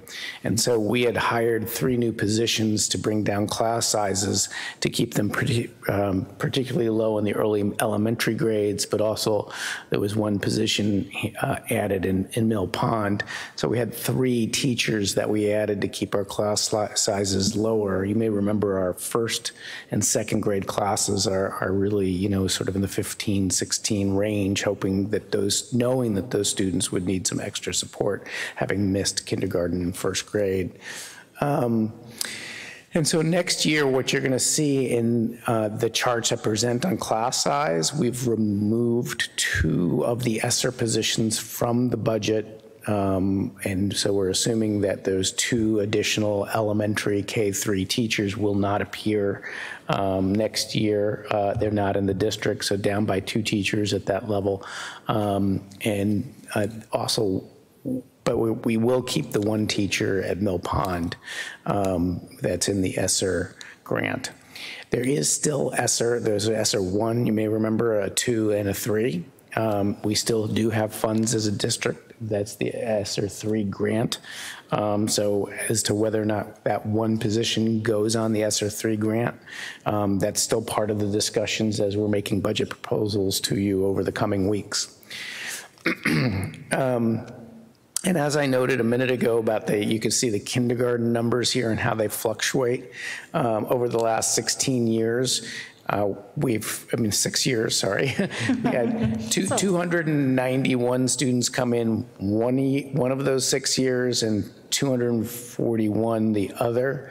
And so what I generally do is I take the average over a 6-year period, you know, or longer. Sometimes I'll, 8 years but at this point, I took of the last 6 years, and I took out the COVID last year's year because it was particularly low. And then, the target is 260. Is what I'm guessing for next year. So it's, again, it could be that bumper crop that comes in, and it depends upon how the housing market shakes out in terms of people moving in with young kids. And I know there's some buildings that are going to go on. What the name of the? Over by Mount Pleasant, that development started to kind of come in online. So that'll add some students. One could also say that, there'll be an interest in the new school and with Fales that people outside of Westborough would be making their decision based on a new school building. You don't know. So I'm just telling you that's the biggest unknown always is the kindergarten. And so the early childhood center is limited by space, so it's not as big an issue, but what you see here is each of our buildings. And so, we always have more demand than we actually have supply for, and in terms of classroom space at the early childhood center. So people want to go to that, and we get to choose whether we're going to let them in. We don't get to choose when they start kindergarten. So they come, we give them a space.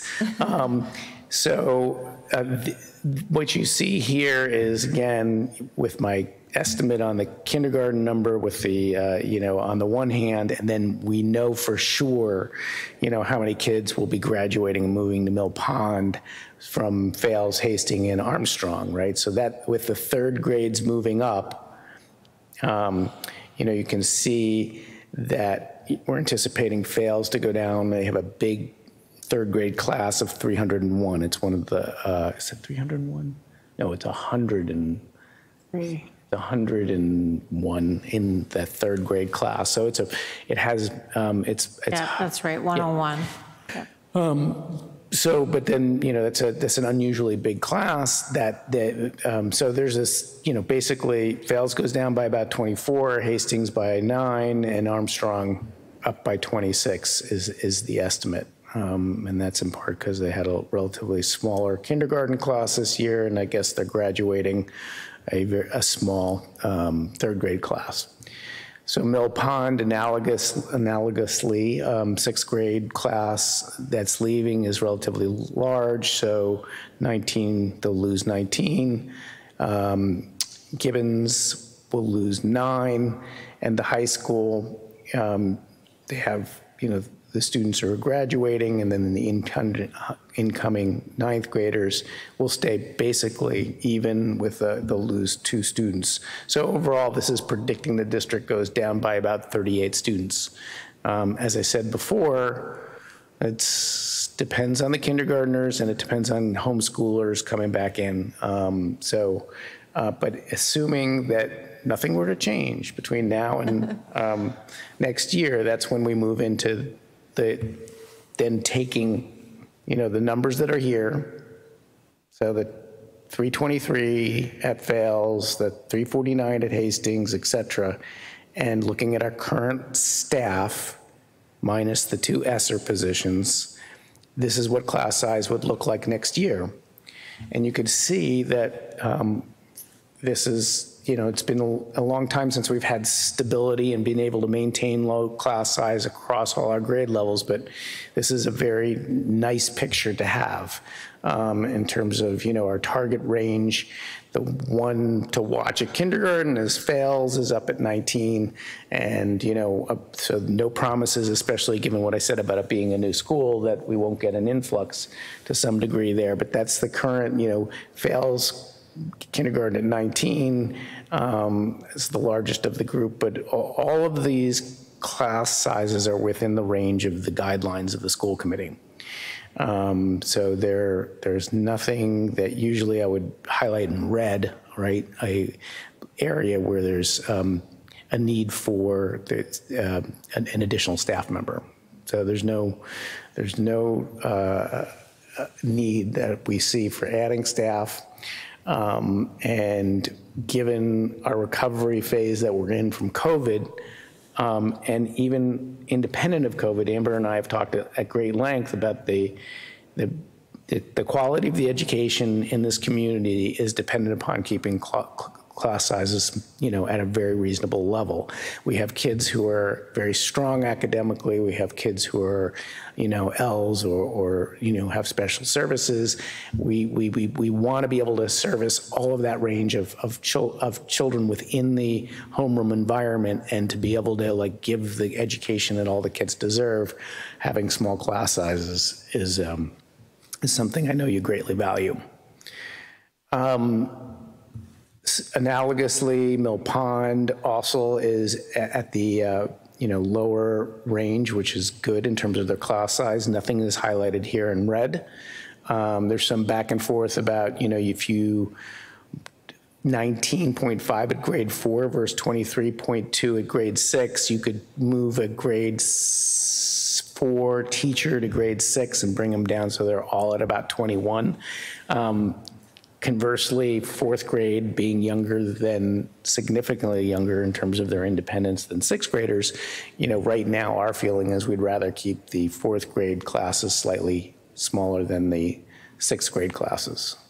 So, but that's the kind of internal discussion that happens, and when we get to the spring, if there's been mobility into the district during the course of the year that is making the 6th grade averages pop up towards 24 or 25, we might reassess that.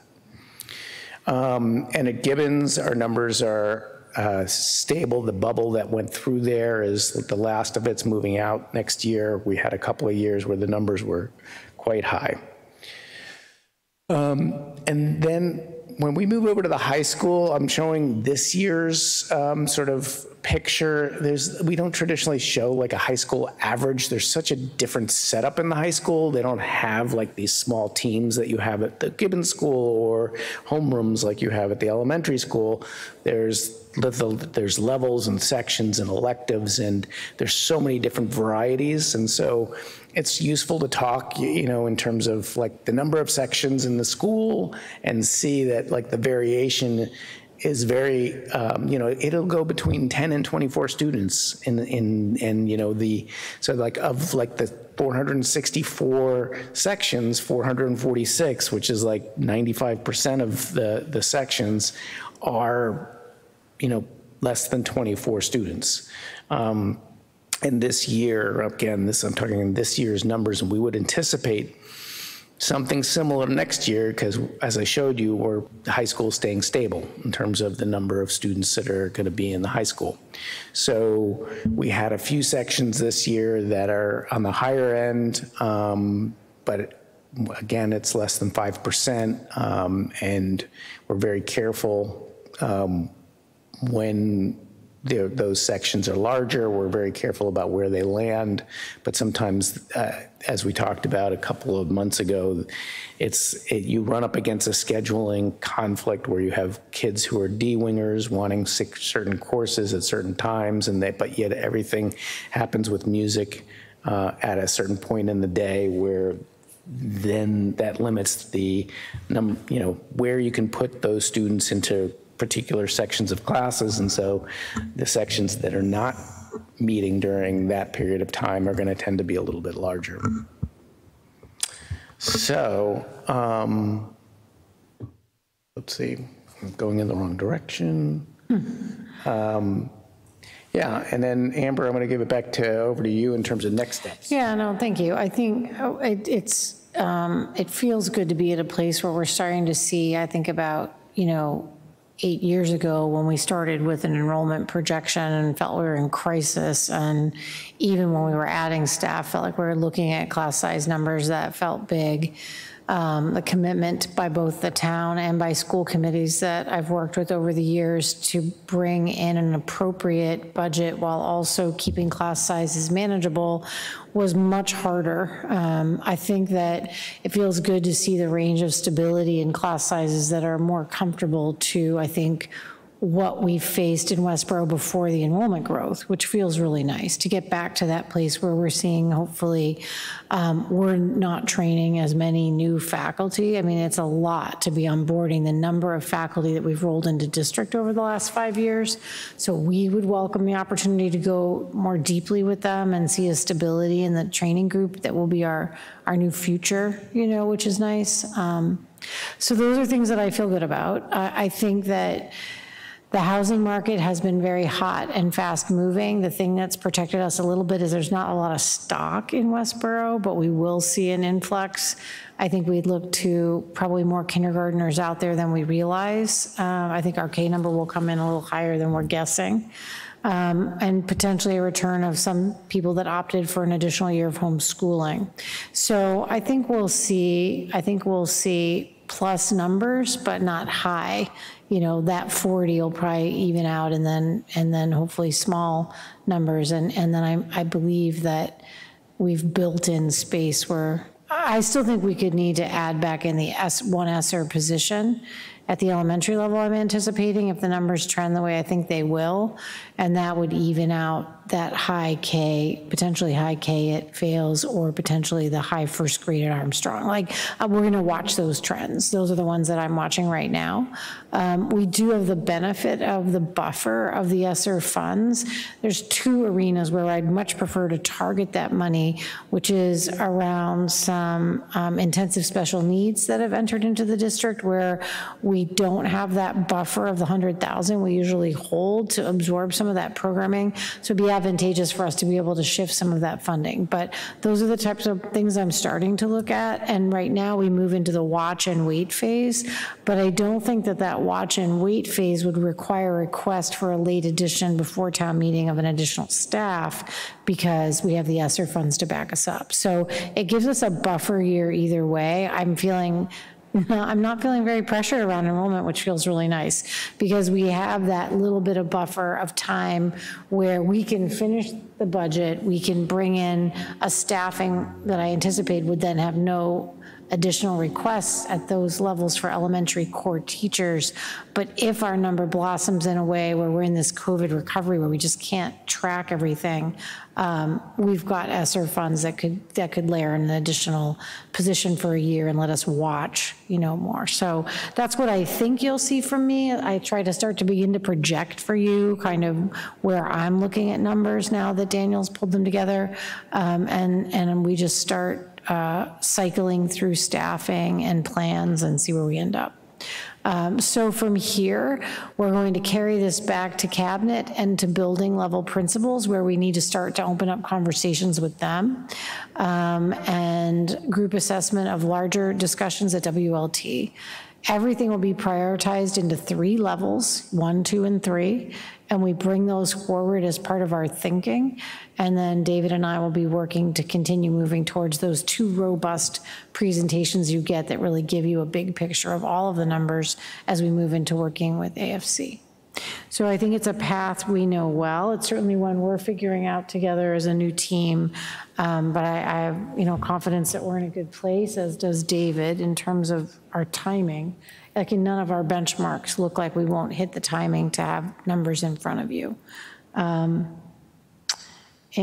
I guess if we pop to the next slide, because we have darling pictures. Look at the sassy happy of those girls. They are having some fun. I said, "Can I take a picture of you guys while you're having snacks?" So they were like, sure. Yeah. They're so happy. Yeah. How many? You think please? of kids who like duck and hide when you want to take their photo, and these girls are like, let us pose. It's just so cute. Yeah. So I guess I'd open it up for discussion. Yeah, I guess. Yeah. I would just say it's interesting that we estimate like 260 for kindergarten when I know like your graduating class is 300, over 300, probably 300, and you probably know the number from ordering sweatshirts and stuff.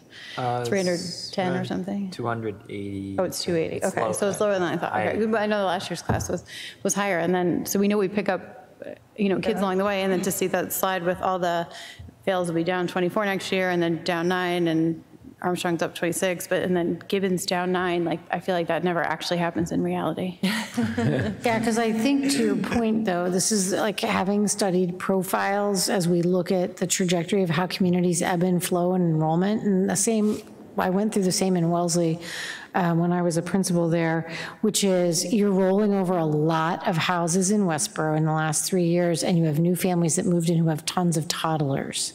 So you're going to see then that natural expansion of growth back out over time. There's a lot of 3-year-olds in town. And you see that in our requests for preschool. And so we might in some of those new families have picked up their oldest, who might be like a 1st or a 3rd grader, but you're seeing that they have little ones. And so I think you'll see that natural growth back. And I'm hoping that our original projection of being a district around 4,000 to 4,100-ish, would be nice to settle out in that range as a community. I think it's interesting too, you see it in like the communities in Westborough, and where like when, 10 years ago we were starting at fails, the number would be like plus 24 on fails, right, yeah, and minus 26 at Armstrong. You know what I mean? Like the pressure on certain districts, if we're districted, like pressure on certain districts, like ebbs and flows, so that, now, numbers are down at fails, but like the Armstrong area is, getting those kids, like sort of new, younger families there, right, whereas like the fails families are older. So you'll look at 2 things. If you look in your strategic plan when you approve it, you saw this in the early drafting, which is next year we'll look at a targeted redistricting committee to think about whether or not we want to swing some streets one way or the other to balance our 3 buildings. But I think the natural growth, I think I wouldn't be surprised to see that the natural grow out of fails will use its space. Oh, yeah. And that will hopefully settle into 3 buildings of about 375, would be about the right zone to hit, and then they'd all be in a good space. When you say that word, redistricting, it sounded as if you were saying it's going to happen slowly and thoughtfully, and a Or little at maybe a not at time. all. I mean, again, like we'll study it and the recovery phase of, we'll start studying it next year, and it wouldn't be until fall of '24 that you would look at, you know, a couple streets rotating, and that's what they did years ago. Or it might not even be necessary, because I think that the build out of the Mount St. Pleasant with 26 houses, you know, is gonna swing Fales back in the direction that space needed to provide. Yeah. And so you would either redistrict it to one of the other two buildings, or you would just let Fales make its natural growth. Those are things that we'll decide, but what I think the point I want to make to you tonight is it's nice not to be in a crisis. Yeah. I mean, you know, in 2014, we had our back to the wall in terms of, you know, needing to bring in potentially additional classrooms through trailers, and instead you responded appropriately, and now you're going to open the doors of Fales. So, you know, I think we're on the phase of actually getting to enjoy the good decision-making that you brought to the community. One additional comment that, you know, Amber spoke to was one of the comments that I was making was, you know, the housing market. And it really does have an impact. I've seen it, you know, in Somerville and other areas that I've worked in, is that it'll be interesting to see how it plays out with, you know, but post-COVID, the market got so hot, and what kind of turnover did you see for people, you know, trying to get some profitability by selling, and what kind of return that occurred? Was it older families? Was it families with young kids? Was it families that aren't on our radar yet that could show in the WEC at some point? So it'll be interesting to see how it all balances out. I think, you know, historically it takes about 3 years, because then you get to assess, you know, if it's young families, you know, they're starting, where they're at, and then, you know, what the turnover was. So I think that brings kind of a lot of assessment and strategic planning and kind of slow rollout.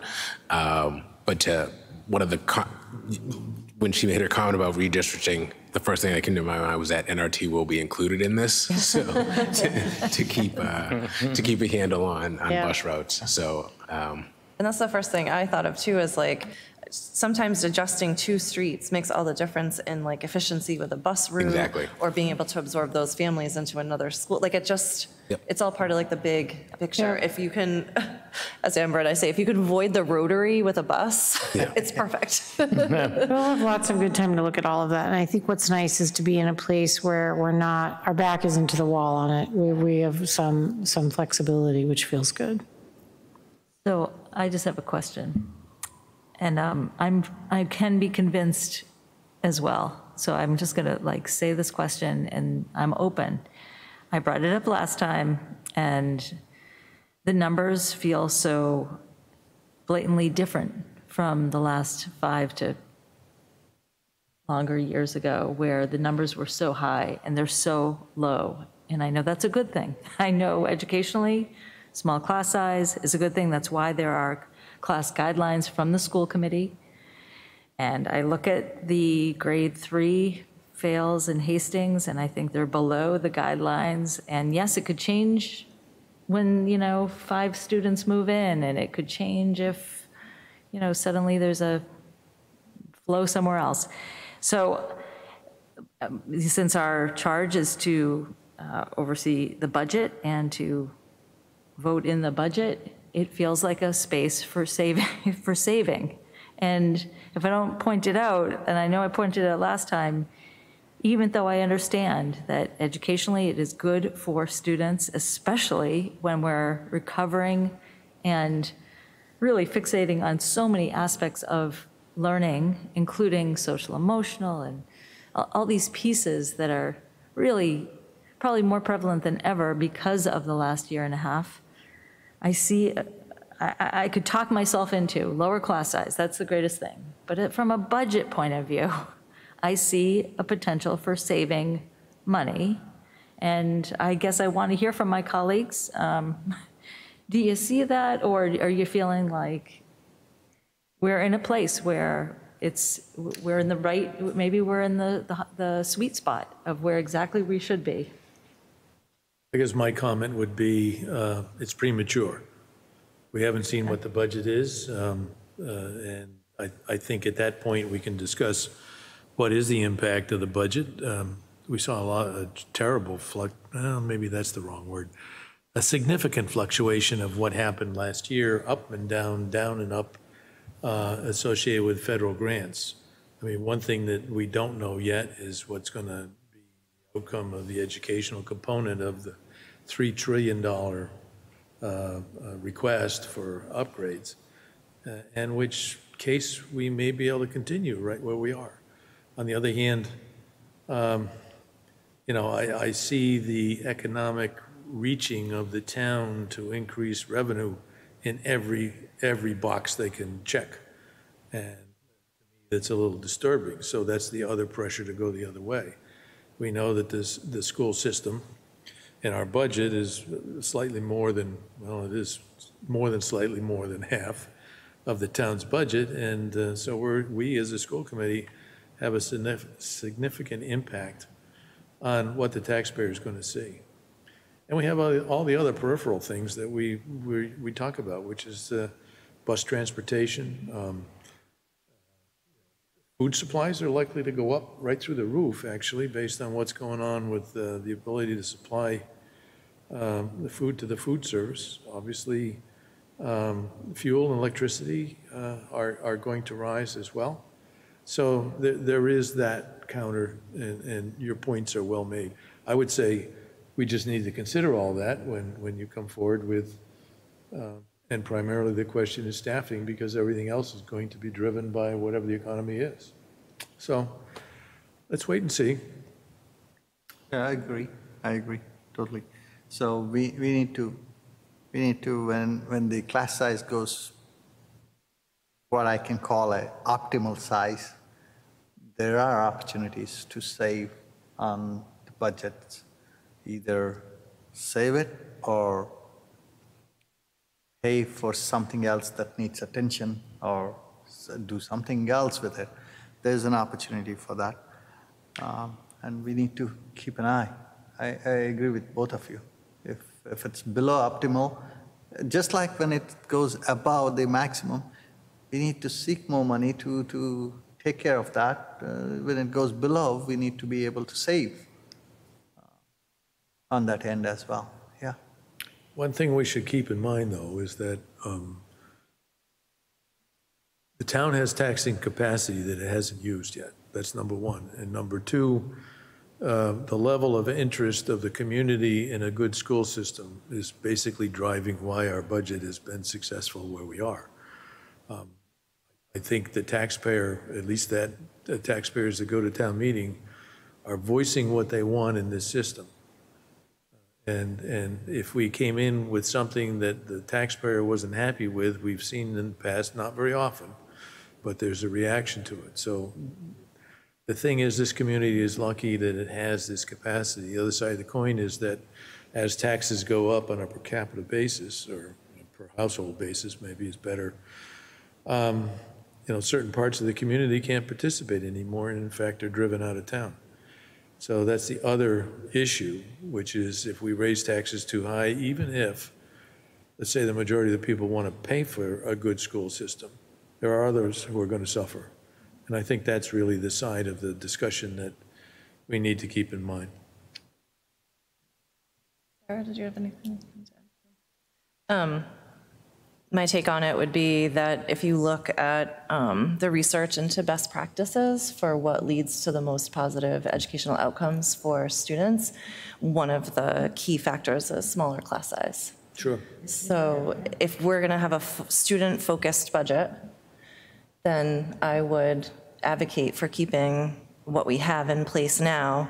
When I look at those third graders, they spent their full COVID years as first graders and second graders, which are key developmental grades in terms of learning to read, learning to write, math computation, all those social and emotional skills that they're learning during those ages.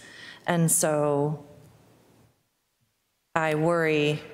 They're actually the K1. They're the K1s, They're thank the K1s, you. Yep. which is even more what you're saying. Yeah, so, yeah. You know, this is the first, you know, so their current second graders, this is their first year of a typical, more typical school year. It's still not typical.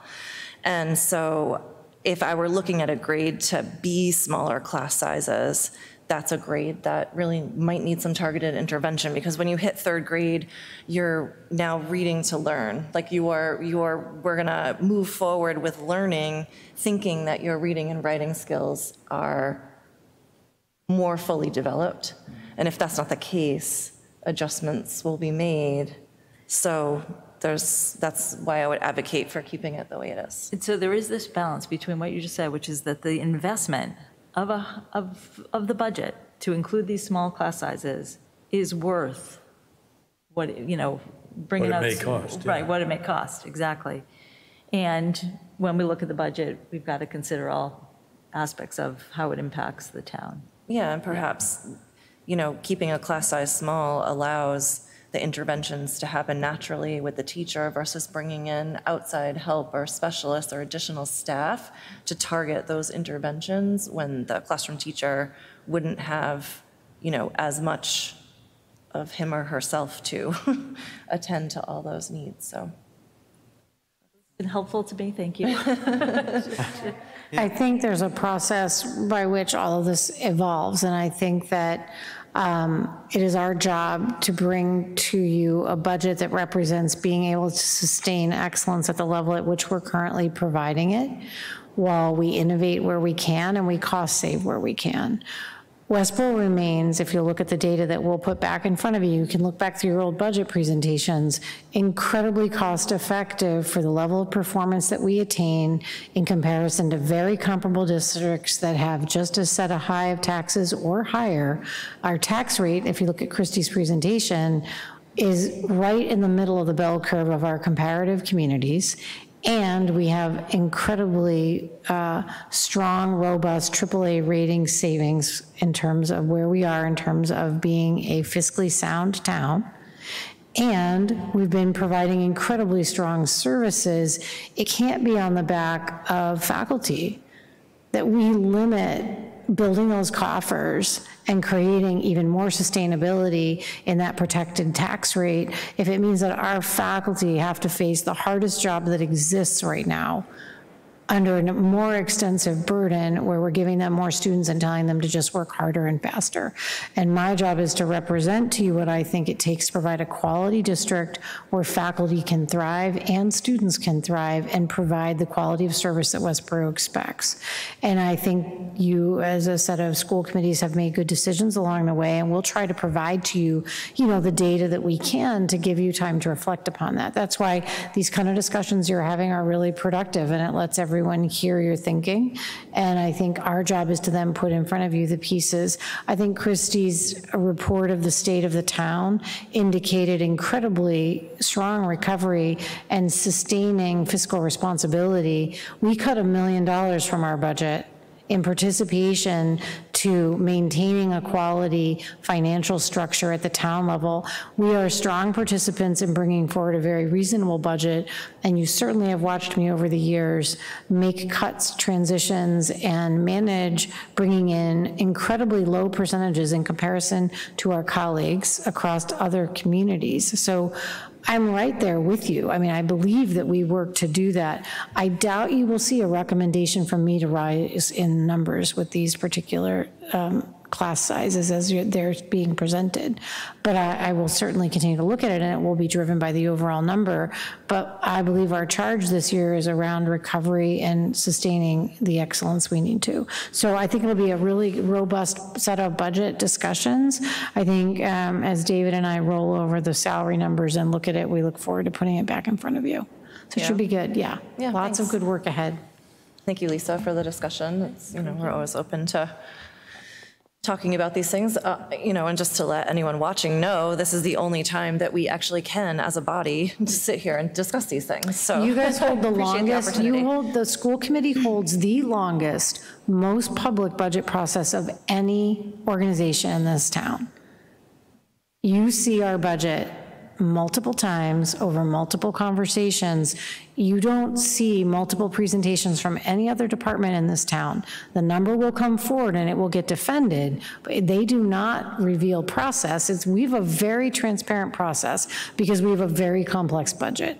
And so I think an investment for FinCom is they get multiple opportunities to hear your conversation and to see our numbers as we move towards working with selectmen and the town to bring our budget forward. But I do think it merits reminding people that we are the most transparent budget process in town. And so I think these conversations are really important. Yeah, thanks. Great, we'll move on to our final agenda item, COVID update and discussion. Great. So I put in there for record for you, I'm not going to open those two documents, but I want to move to the COVID update. And actually, Daniel, I'll have you open up that other document I gave you just for my talking points. I'm pleased to say that I believe that we continue to do well in Westborough to move forward with 4,000 students and 750 faculty being together 5 days a week in full programming across the district. We have had breakthrough cases. We have had cases that have occurred. We've recovered quickly. We've utilized test and stay. I told you we had some concerns last week, a week and a half ago, that Mill Pond had a cluster outbreak in a classroom that kind of covered 2 classroom areas. I haven't received any notations this week that they've had additional cases. We continue to demonstrate a capacity to have protocols that we can introduce to give us good controls over implementing the school year effectively. I think our students are highly mask compliant, as is our faculty, and things have been moving along really, really well. So what I want to provide for you now, and I'm going to open my notes and correct my spelling. You know, the theme we've used is one that can be frustrating or reassuring to somebody. So that makes it a great theme, right? Some people are frustrated that we're going to go slowly, and some people, you know, feel strongly that we need to go safely. And some people feel that we do need to move more quickly. So the balance is we will go slowly, so we bring everyone along so they understand decisions. We won't have agreement on every decision. We certainly learned pieces of that last year. So the benefit in going slowly to go safely reassures everyone that our benchmarks will be to make sure that we do any changes based upon safely allowing the most typical experience we can provide as the school year progresses, but we will make sure that we're thoughtful. And I want to just open up the conversation by benchmarking some important things to you. So 1, I told you, if you look at the dates, this is a timeline that I actually have reported on. I talked to our labor board, I talked to you, I talked to the Westborough leadership team. I did a community update indicating that we would apply to the state. I then applied to the state on the 15th, and we have received the state's acceptance of our application for flexible masking for 7th and 8th grade at Gibbons and for 9 to 12 at the high school. That's exactly the trajectory of what we said we were going to do and what we put both in writing and in our public meetings. I think that it's important to read what I have up under the line that says we plan to go slowly to go far safely, to indicate that no change will take place until the school committee votes a change of their current policy on masking. So your current policy standing is for masking following the DESE guidelines that were provided at the opening of the school year. DESE is now providing opportunities for flexible masking for those that meet the benchmark. And so we have met the benchmark for Gibbons and the high school. No changes will take place at those settings until we move forward with a thoughtful process. So I just think it's important that we reiterate what that process will look like tonight. I want to commend our community for incredibly high vaccination rates, for safety protocols, for being respectful of keeping small circles of friends through the crisis of last year. We did everything right. And so the celebration of that is that we will take additional steps because we continue to be a community that works hard together. And I really want to celebrate that. So what I'm going to continue to say is that from today, which is 10/20/21, we're having this discussion now, through the remainder of October, I want to make sure that I'm continuing next kind of discussions around implementation. I will attend the Board of Health next Wednesday to talk with them. And if you scroll down, Daniel, I just want to emphasize the language that I used with the Board of Health when I set up my meeting, and this is an important point to highlight. We will seek from them recommendations for metrics and kind of general perspectives that they want to provide advice on for moving forward with optional masking. The school committee will ask for that, and they are requesting that the Board of Health stay centered on data guidelines grounded in the guidance of the DPH and DESE and the CDC guidelines based upon measurements acknowledging state and town vaccination and illness rates. So we're really looking for the Board of Health to use data and metrics grounded in the strong positive recognition of how our community is doing, as well as the benchmark numbers at our 6 schools that demonstrate that we're doing well. I want to reiterate as well that last year, and I will be reiterating with this when I visit with the Board of Health, last year we used data to guide our decision making, and we didn't lock in on a set number of like 6 cases because it's illogical. And I want to call back the words of Dr. Ehrlich, who indicated that handling every decision on a case-by-case basis allows us to make our best decisions. We focused on each building and each classroom, and we used a day-by-day discussion and protocol update as needed with the Board of Health director to check in on how we were doing. And if we needed guidance from the board medically, we sought it. I anticipate we will continue that as the methodology we see, but I think it's important for the board to engage in having a conversation amongst themselves around, you know, their range of thinking about advice they might provide to you to consider. So after we meet with the Board of Health, I'll cycle back through all of our favorite committees, and those are really the working groups that have carried us safely through the last year and a half, and I just want to give a shout out of respect to all of these groups. The area superintendents at all of our schools around us will continue to meet and share information. The Labor Board, which is a highly collaborative group of faculty, will come together and help us make good decisions. The Board of Health, the Superintendent's Advisory Council, which is the district parent advisory team that guided the FAQ updates that parents received regularly. And we will encourage parents, and that group will reach out and let people provide questions that will funnel directly to the Superintendent's Advisory so that we can take their feedback and their thoughts. And then, of course, the guidelines we currently will get, DESE has really indicated they will continue to provide on-ramps and off-ramps. So they're going to continue to update their guidance. They see this year as a progression back towards normalcy. So the letter that they've given us just is an indication that we can begin discussion.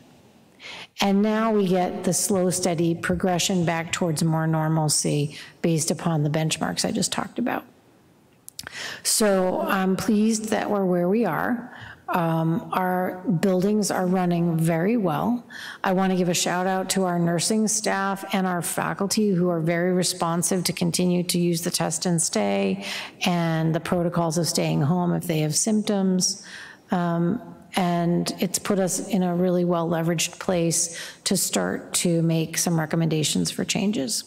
So I anticipate that after the meeting with the Board of Health on the 27th, I'll start to develop some parameters and kind of bumpers, you know, that we would work within in terms of taking steps forward, and that would come back to the next school committee meeting in which I would give you a more kind of robust update.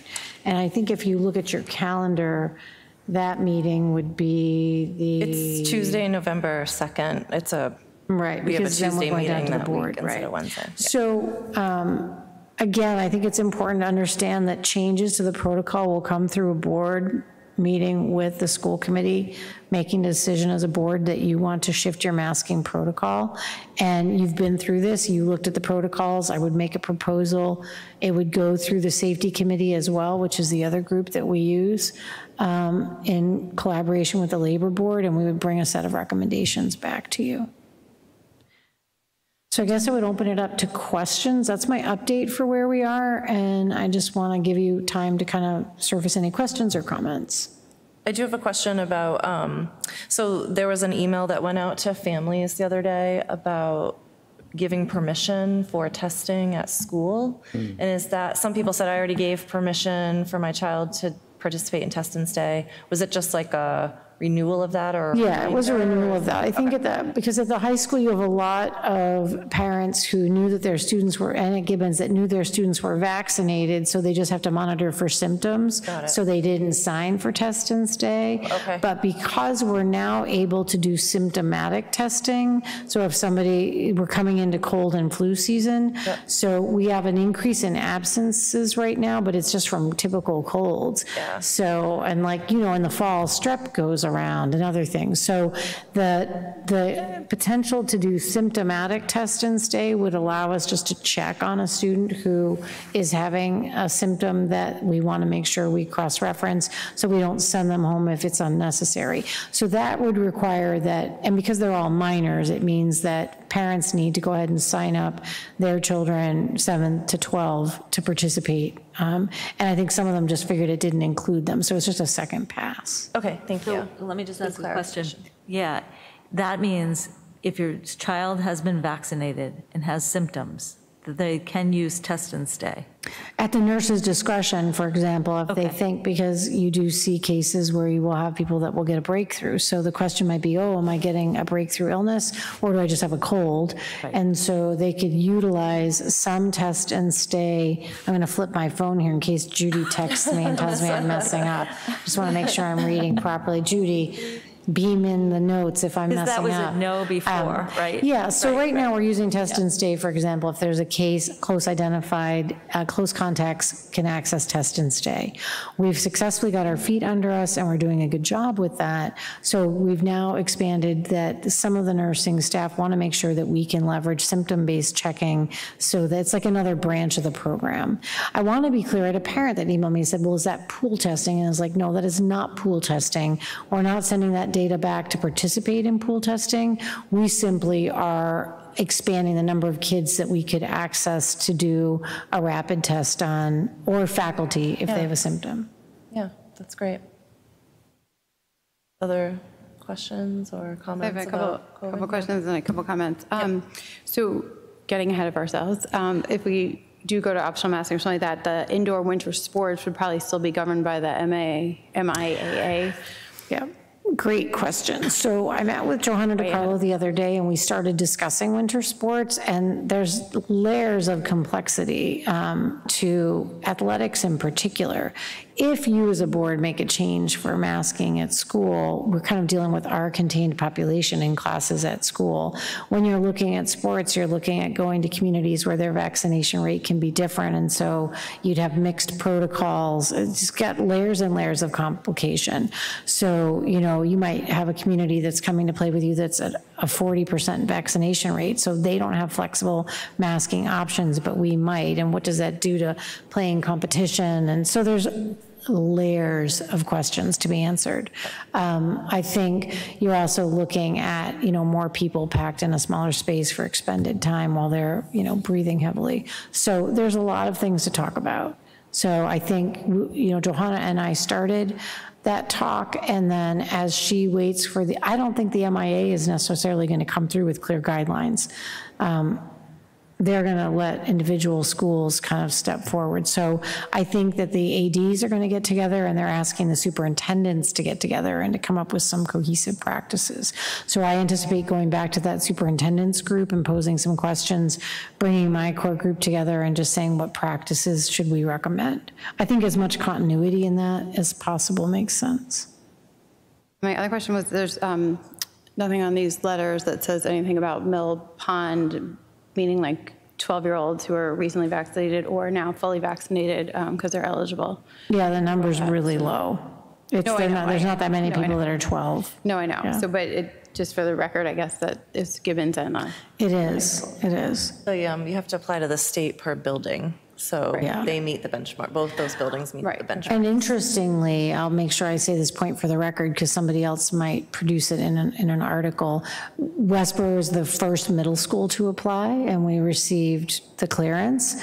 But I think we're also not a 6, 7, and 8, we're just a 7 and 8. Right, yep. And so when I was interacting with the state at DESE and they were asking me questions, the fact that we're a classic middle school with a 7-8 gives us a clean delineation, whereas other buildings have to deal with the middle school, and so it's more complicated. So, they are definitive that it's a combined total of faculty and students that have to hit that 80%. So you're clearly only looking at the middle school and the high school until the next tier of vaccination rate opens up. So I have a question along the lines of Sarah's, which is, so this, attestation to the state does not include vaccinated staff members of K through 6 or pre-K to 6. As of now, the direction from DESE is only that everyone in a building would then mask until you have 80% of the faculty and the student body has to hit that 80%. So we have faculty at the elementary level who've articulated the complexities of teaching with a mask and really looking for flexibility. It might be one of the off-ramps that DESE evolves towards, because I'm sure they're hearing that range of pressure. So I think it's going to be, I would anticipate potentially, it might be an off-ramp that happens because vaccination opens up, or it's an off-ramp that happens because the Delta variant dips so low that they provide an off-ramp where they might provide flexibility. And then that would open a door for you to discuss it. So again, I think my job to you this year, and this has been one of my perspectives on this, is try to keep the circle of life of COVID conversation as small as possible and talk about homecoming and the Borough program and college entrance and all the things that return us to normalcy while we maintain, a tight focus on this. So I'd like to, my goal is that I bring you well-prepped stuff. I'll keep you updated on any changes at the state level and give you a picture of when you have a potential on or off ramp that you can talk about and put you in charge of making any modifications to your policy. Well, that helps, because anyone watching, we are not discussing a K through 6 right now. No, Because there's not the even state is not allowing it. It's And the just- benchmark is that you have the right as a school committee to implement the guidelines. It's within your purview, because we're no longer under a state of emergency, to implement the guidelines of the DESE are within your vote and your purview and your policy. If you stepped beyond that, it's out of your lane in terms of you can't go beyond. Then you would have then the Board of Health could indicate that you're out of your lane. Right now, again, the state is no longer under a state of emergency. Superintendents and school committees have been advised that you have within your purview legally the implementation of policy for DESE. So your changes will come with supportive recommendations from the Board of Health and their guidance. We've continued to work very collaboratively with them, which is really good news. So good things ahead. I guess my other question for the Board of Health would be, our policies in place to mitigate the transmission of COVID in our schools, but if families and students are socializing outside of school, without masks on, what is their feeling on the actual effectiveness of that policy in school? Should we continue this, or are we getting to a point where we're, extending control beyond where we don't need it? Well, I think, again, you'll have to make those decisions, and that will be within the scope of your capacity, certainly for 7 through 12 right now. The answer to that is, what do we see as experience within the school system? Obviously, we have no jurisdiction outside of the school property. And the community, depending upon where you are in the United States, does things that make sense and others don't. So ultimately, it's what our experience is going to be, irrespective of what happens outside, in my opinion. Obviously, if there's a problem, we're going to react to it. We have to. Yeah, I think again, I think the interesting piece to look at is you have a range of, I mean, currently you're masking in 2 places, schools and hospitals. We really are the 2 remaining mandatory masking And sites. public transportation. And public transportation. And other than that, you have people living with the flexible masking guidelines within their personal comfort and vaccination. And so I think you'll see, again, this is called flexible masking. I know in talking with faculty and in listening to students and families that we'll have a comfortable culture of flexible masking where we'll have a good percentage of faculty and students who would continue to mask even if we give them optional flexibility as vaccinated individuals. And so that's a healthy learning environment and a healthy, flexible environment as we step forward. We will find the window when that feels like an appropriate policy shift to put in front of you. You'd then be able to debate those pieces. I think the discussion that they'll hold at the Board of Health will give you some nice guidelines, and then I'll go and interact with what other superintendents are doing, and we'll just step forward like we did last year. It gave us a really healthy set of parameters to guide your recommendations. Yeah, and we'll be able to set a policy, and then it's at the building level that they'll come up with all of those detailed plans. Right. When, you can have optional masking and certain times when it won't be an option, just based on. Yeah, and we provided a good set of guidelines and benchmarks for that. And I think you would see, as we did before, that we will bring forward to you, clear enough guidelines that staff and people aren't confused. And then we interacted with the Board of Health to set those guidelines, which would be, okay, we've had, this happen, let's do this range of masking, or full steam ahead, we're fine. So once you're using that data, you can flex the masking guidelines. Just as you saw last year, we flexed changes in classroom settings as we did, for example, at Mill Pond recently. We didn't do that to the whole building, we didn't do that to the whole district. We took the targeted intervention of shifting a protocol in a located area, and that's the way I see us moving forward. And then the goal will be to kind of work out that range of responses so that staff have guidelines. And then that would be the type of thing we would put back in front of you and give you a picture of how to take steps forward. And then just to finally be very clear that any optional masking that happens at the middle school or the high school would be for vaccinated individuals. Right. DESC's guidelines are clear.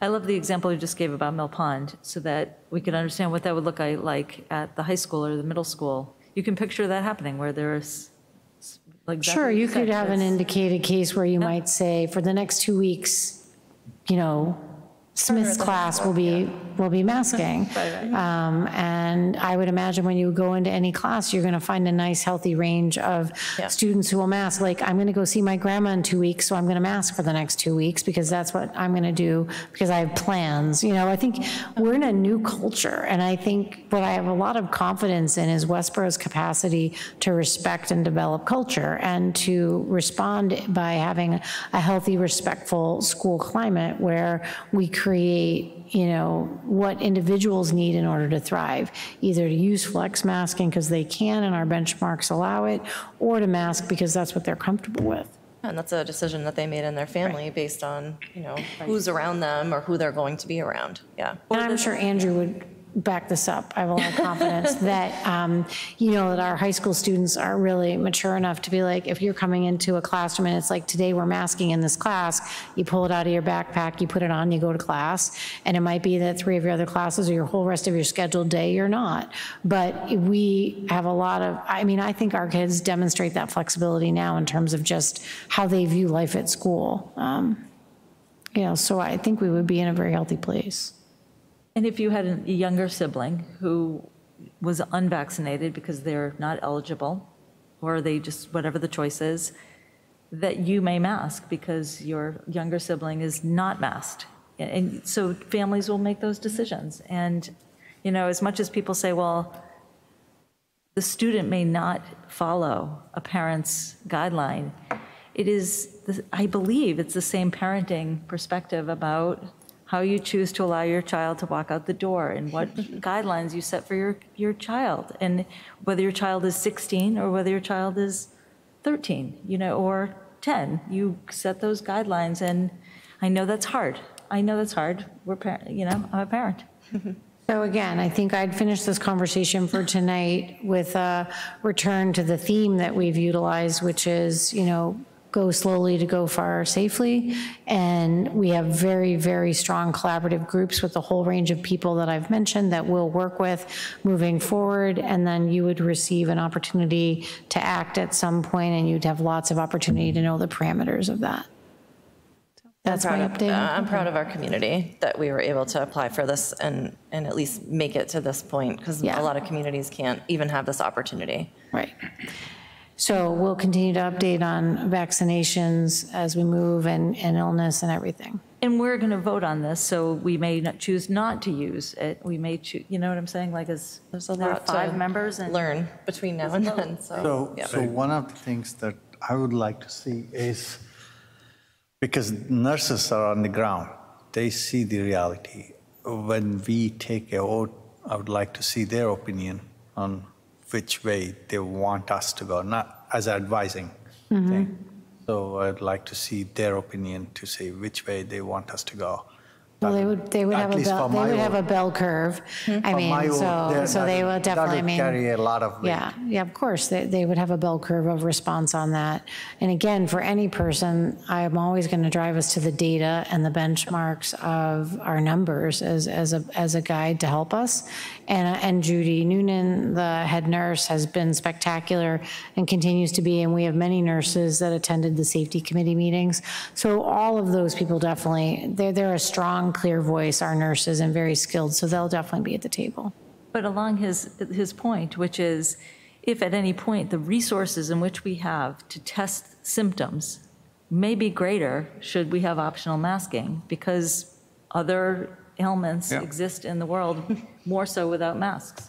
So I would imagine at some point it's possible we could be overloading our nurses, our staff doing those tests, and we may have to pivot into another direction, and I would want to know their. Sure. I mean, we can pull on state resources if necessary. They are providing that. We haven't needed it. So, I mean, again, my charge is to bring to you protocols that keep all of the pieces of our district functioning appropriately, and we're not going to, make progress where everybody has managed challenges in the last year and a half. So, those continue in some ways, but we've made good decisions each step of the way. So, my priority would be also to provide the resources we need to keep all students in the building. So if they need help with I feel like the nurses' offices are used to high volume. They're high volume in the winter. It's a high volume, it's a high volume in the winter, I agree. I would suggest we ought to wait for the circumstances to arrive before we solve these problems. Exactly. Advice. We don't know what the future is going to be. We are being asked by many different ideas as to what we should do. As Raghu has suggested, that with quality input, our decisions will be better. If in fact we need to do something else in regards to whatever our experience is after we make a decision, then that's what we'll do. Right. But worrying about hypothetical circumstances at this point is, it's unproductive. You sound like Dr. Ehrlich, and he really was able to help us understand that the data will drive thoughtful decision-making, and then you're better to be reacting within the framework of where you are, because we have good data and good practices. So again, Learned we'll be in how good to shape. react all year, last year and the year before. Thank you, Steve. Voice of reason. We're in a much better place. Thank you so much for that. Because I we can appreciate only it. do this, based on what goes forward. Exactly. Because that's what the public asks us to do, is to use logic, common sense, and the information that's available to us. And so far, we've done well, at least in my opinion. Thanks. The next meeting of the school committee will be Tuesday, November 2nd. So that's a change from our regular Wednesday meeting. It will be the day before on Tuesday, November 2nd, because many of us will be attending the MASC conference November 3rd through the 6th. I'll entertain a motion to adjourn. Will that be here, by the way, the meeting, in this room? Yes, I believe so. Yeah. I'd have to go back and look at our master For list. some reason, it says Memorial Hall. Does it so- say Memorial Hall? Oh, yeah, it is Then we'll be because over there's a planning board meeting in here, I think, Yeah, so we'll be across the we'll be street. Thank across you, the street. Mr. Thank you, Durrett. Steve. Wait. The answer could Thank you. could be somewhere else altogether. Yes, All right, let's I'll go to- move we adjourn. Thank you. I'll second. Everybody seconds. All right, those in favor? Aye. All right, thank you. We are adjourned. Thank you.